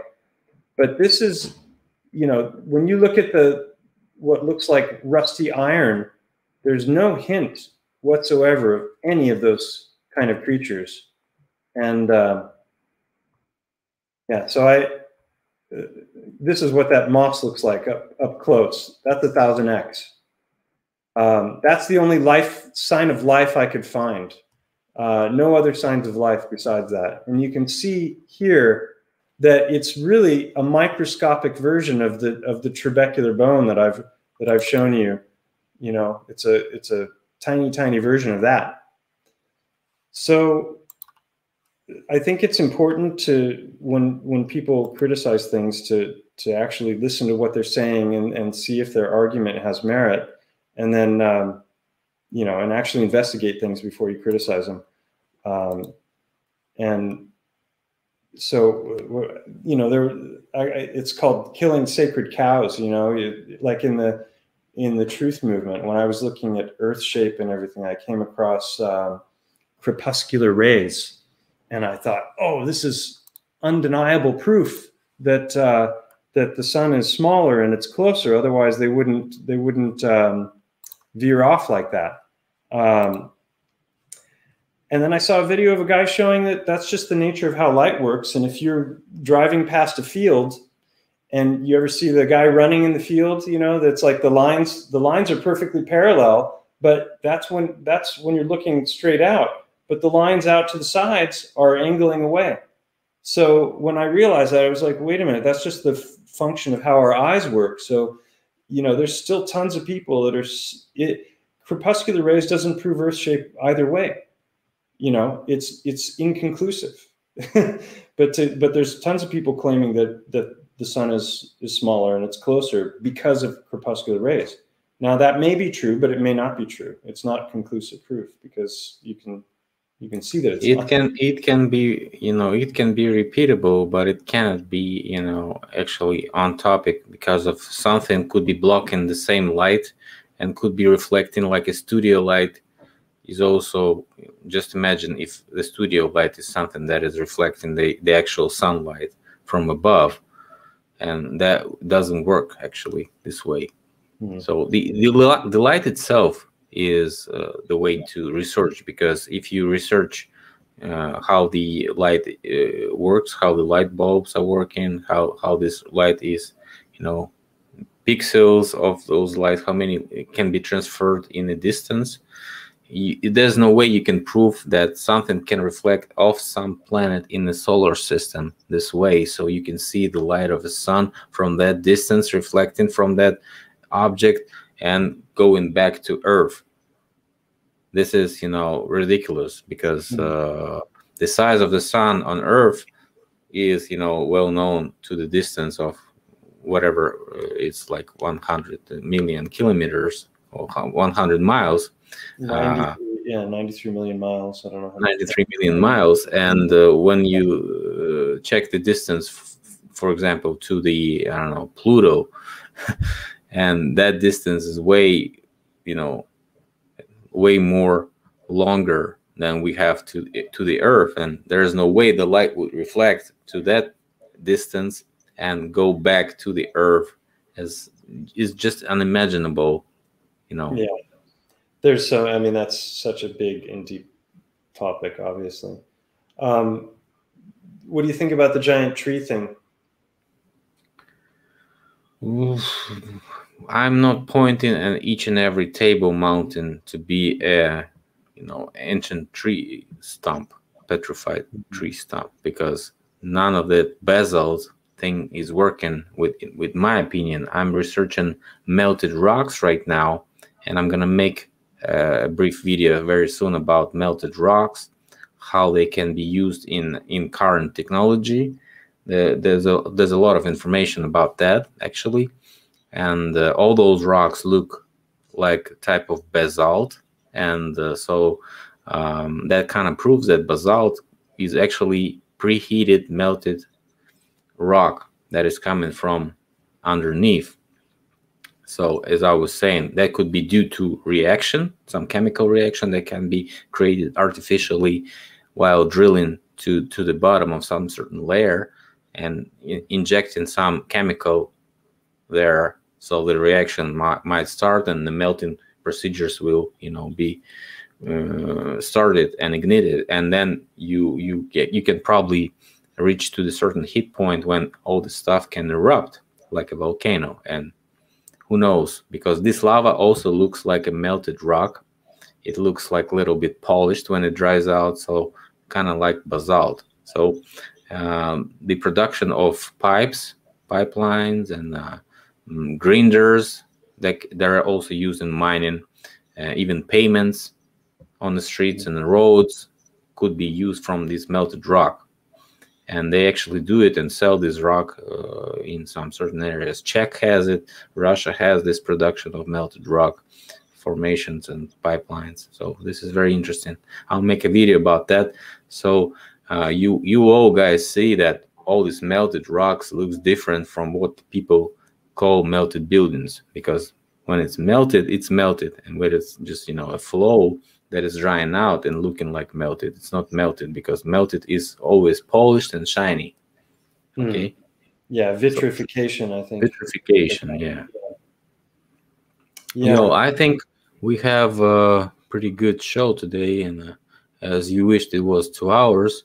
Thanks a lot, everybody in the chat. We see a bunch of people interacting, and you can subscribe to Mike's channel, clicking the link in the description. There's also a video that is also probably a coincidental evidence that Mike is doing great research, because those haters created a video about him, and you can click the link and go to that video and dislike that video for us, because it has only 100 dislikes. So we might as well give him another 100, although it won't help because that channel is really big. That's Simon Den. And so that video that he did got 170,000 views. It's awful video, because I had a 2-week wave of hatred that came towards me. It's awful video because I watched it a bunch of times, and I couldn't find any logic in his, he's trying to be, scientific, calling himself Simon Den. He contradicts scientific method in a variety of ways. He's just like a propaganda, from Soviet Union, putting a little clip of your, research, and then saying, no, that doesn't exist. Then putting another clip of yours. No, this is obviously doesn't exist. Mudfloods never happen. I said, what? you just, you know, check out the history of, for example, Wales, where you have this mining waste pile mud that, you know, got the school buried in a second, and a bunch of kids died there, and all those, you know, Walish people were trying to, you know, dig with their own bare hands to save their kids, and many different flash floods everywhere. Mudflood in Indonesia, which is currently ongoing, never stopped for 12 years. I don't know. So there's a bunch of mudfloods, and going, and mud is flowing from underneath. So I don't know what these people trying to prove, and what are they, why, if they're interested in your research, that is a huge grade for you to be a real researcher and being bugging them. Yeah, a friend of mine, Howard, was like, "You should be thrilled, man. You attracted one of the biggest trolls out there." It's like, that's like total confirmation you're on the right track. Yeah. But it wasn't fun. A friend of mine, David, told me, "Hey, you can set the videos to approve only on the comments," and that was a lifesaver, because I was like having to monitor the channel, because I don't mind if people come in and criticism, and if they see flaws in the work that I've done and the research, and they're like, "But what about this or what about that?" I take the time, I answer those questions, but you know, it was that wasn't what was happening. These guys were just coming and telling me I shouldn't procreate, and, you know, that is like initiation, man. Gene pool and et cetera, et cetera. So it's like a college initiation, man. When you have like a rookie year and you have this initiation, somebody trolls you with some heavy, serious drink. You think it's iced tea. You drink it and you totally knock you out. So, I mean, you're a great person. You have a real life experience with, you know, fighting somebody, which is right now in most of the headlines in the previous year, and so you had an experience that is quite. I ran across another channel the other day that did like a 3 or 4 minute mocking video, and it's like, it wasn't Neil deGrasse Type video. Like, it's like, I would say something, and then he pauses the video and he adds laughter, like a laugh track to it. I was like, okay, now I'm a sitcom, you know. it's kind of surreal. But I wanted to ask you a question before we go. Are you familiar with Hangman 1128's channel? Not really.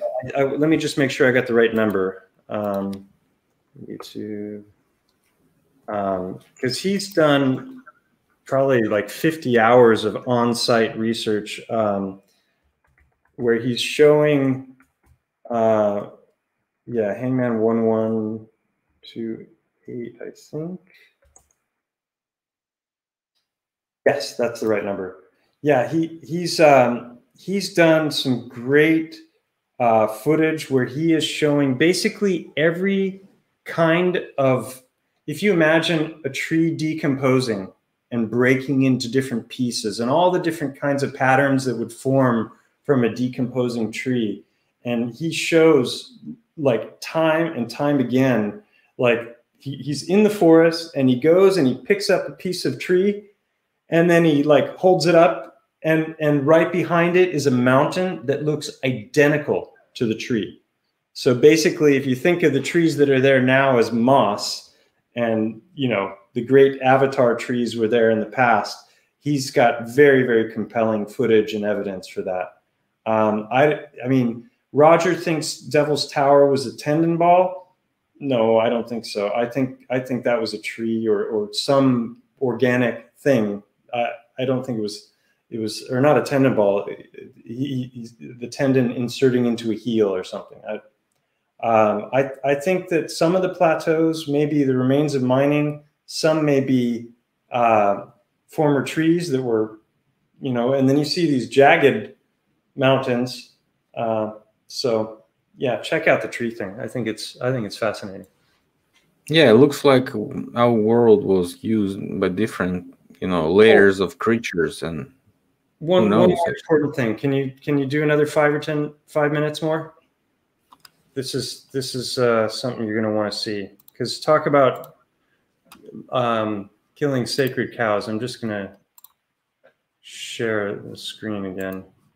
So a friend of mine, Eugenie, has come across an archive of let's see, where is it? Top, here we go. He's producing a video on this now, but I'm just going to give a teaser. So I've said in a number of videos, and I need to eat some crow here because I lived in Rome for a couple of years. I spent a lot of time walking around these great, you know, what we call Tartarian buildings in this community of this great old architecture. And I know I call them antique. Antique, right? Well, when I came across the World's Fair stuff, to me, that was a smoking gun for a completely rewritten history. And I looked at the scale of those buildings and I said, it's absolutely impossible that they were made out of wood. A structure that big couldn't support itself with just wood. And if they were to spend the time to make those structures out of wood, you know, why on earth would they burn them down? The amount of wood and the size of the beams and everything required, it was just off the charts. But he's come across an archive with thousands of photos. This is all from St. Louis, all stages of construction. Some of it is steel beam, but a lot of it is wood. And you can see the wooden planks, like here, you can see them lying there. So this is going to kind of send shockwaves, I think, through the alternative researching community, because what we've seen up to this point, or at least what I've seen, has been loads of buildings with lots of, you know, if you see any scaffolding, there's a bit of ladders laying here and there. A lot of it looks like staged photos. But, you know, the stuff, when you look at St. Louis and Chicago, I thought there's no way in hell that's made out of wood and whitewash. But you know, look at this. This is, you've seen this building before, right? This is actual under construction photos. And so Eugenie is putting out a video, I think in the next couple of days. He just started a channel called Retrospect, I don't want to mispronounce it, Retrospectology, like looking at things in retrospect. Retrospectology. It's a new channel. I think he'd be thrilled to have some subs. He's super enthusiastic, great guy. You can come back to the comment section after this video is done and just, yeah, you know. He's got a very syncretic approach. I'm trying to get back to it. Where are you? There we go. He's got a very syncretic approach to all of this. He's interested in looking at the overlaps, not just ruling things out, you know, because they don't fit with something you believe. And I think it's going to be a great channel. And yeah. What I actually didn't like in all this stuff is that people started to call everything Tartarian and making up that everything was from the red brick, because what was from red brick is still hands on, because all those buildings that created in this white antique, you know, colonial whatever style, classical style, they don't exist anymore, and we cannot prove they made from red bricks, right? And if they were made from red bricks, actually, why wouldn't they be still hanging on like the rest of the buildings? So they might as well be wood buildings. Who actually knows? I never made a video about those destroyed expositions, but it looks like after Chicago fire, for example, they could have been destroyed by the fires and all these events that they had in Chicago, because most of the buildings were destroyed. And they also connect this to the raising of the streets. After the fire was done, they needed to, you know, start to creating those sewers and stuff like this. And so they started raising the buildings that were left. And but that doesn't make sense in case of the previous city. So the previous city was created so badly that they had all those sewers also not working at all. So this is also doesn't make sense, because the city was growing, so the people were healthy.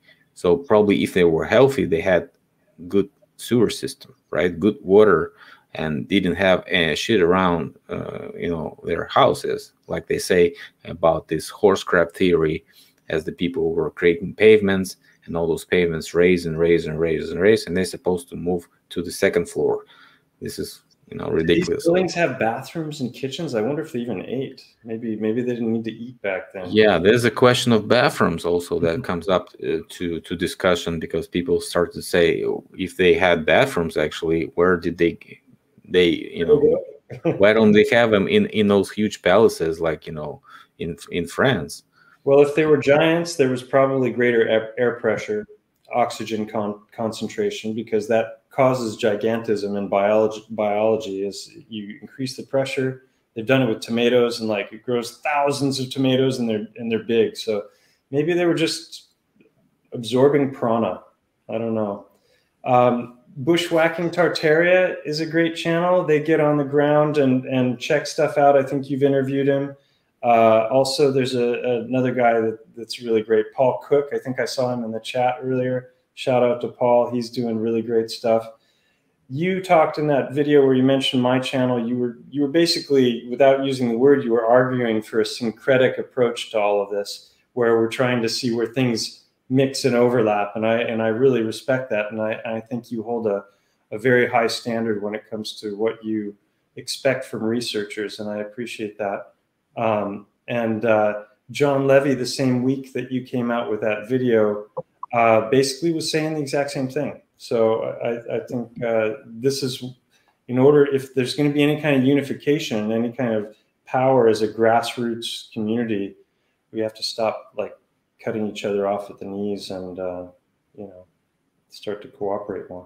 Yeah, why not? Why not? Because everything is advancing, and so I'm just really tired of new topics. So I'm just trying to make what people ask. People ask me to make a video about 1971, so I'm making this video. This is what my schedule looks like. I go back to my group and see what people ask me to do first. So yeah, I had to take some time off. I was just, it's been a weird year with COVID and restrictions, and yeah, we all had a terrible year, and so this is all gonna continue and gonna be intensifying very in front of our eyes. Nobody would have think of what would happen 3 years ago, 2 years ago. Everybody was not even using the reset term, and now everybody using the reset term. And that is ridiculous, because people come back to what I was saying like 3 years, 4 years ago, and just make new videos about the same topics. Those videos pop up everywhere I go. In Facebook, people just making the same topic videos, and that is just it's a path of research. If you start researching alternative history, you get stuck in all those topics that I got stuck 4 years ago. This obviously the path. Yeah, somebody's mentioning FENDAP. That's Flat Earth Nation. Something Pretoria. I can't remember. There it is. Yeah, not. Yeah, I've been showing his channel. Yeah, he's been saying some iffy things about me, but also paid me a lot. They didn't steal, and we have. I don't know. At some point, we'll probably have a conversation. They didn't steal the term Great Reset. They just used the reset as a technology for all these, things and these circles and this cyclic history that we have. Is just, prior prescribed to us and planned way back in days. Everything is predictive programming. When you get into it, it's just like. Those who don't learn what is Mudflood? Mudflood is one of the reset technologies that is obviously evident, and you can find it mostly in every city that has 19th century buildings. Then after 19th century, those buildings with the similar evidence start to disappear mystically, and the cultural layer stops growing. And this is the period that we synchronize in our research, which is like from 1820s to 1840s, maybe 50s, which possibly the period of the previous 19th century event which could not be simultaneous in every area. So spit in the face of those people who say it was simultaneous, who think it was a tsunami type of event. This is not a tsunami type of event. Nothing has any evidence of that. Cultural layer is when the horses shit 15 meters high and then they just put pavement over it. Yeah, and they only shit with clay. Remember that. So when the horses shit with clay, it's called the mudflood anomaly. Old time horses. Yeah, those horses that carried all those materials and construction blocks for those magnificent buildings that we can observe. Okay, thanks a lot for watching, guys. I hope it wasn't boring this time. See you guys later. Thanks, Mike.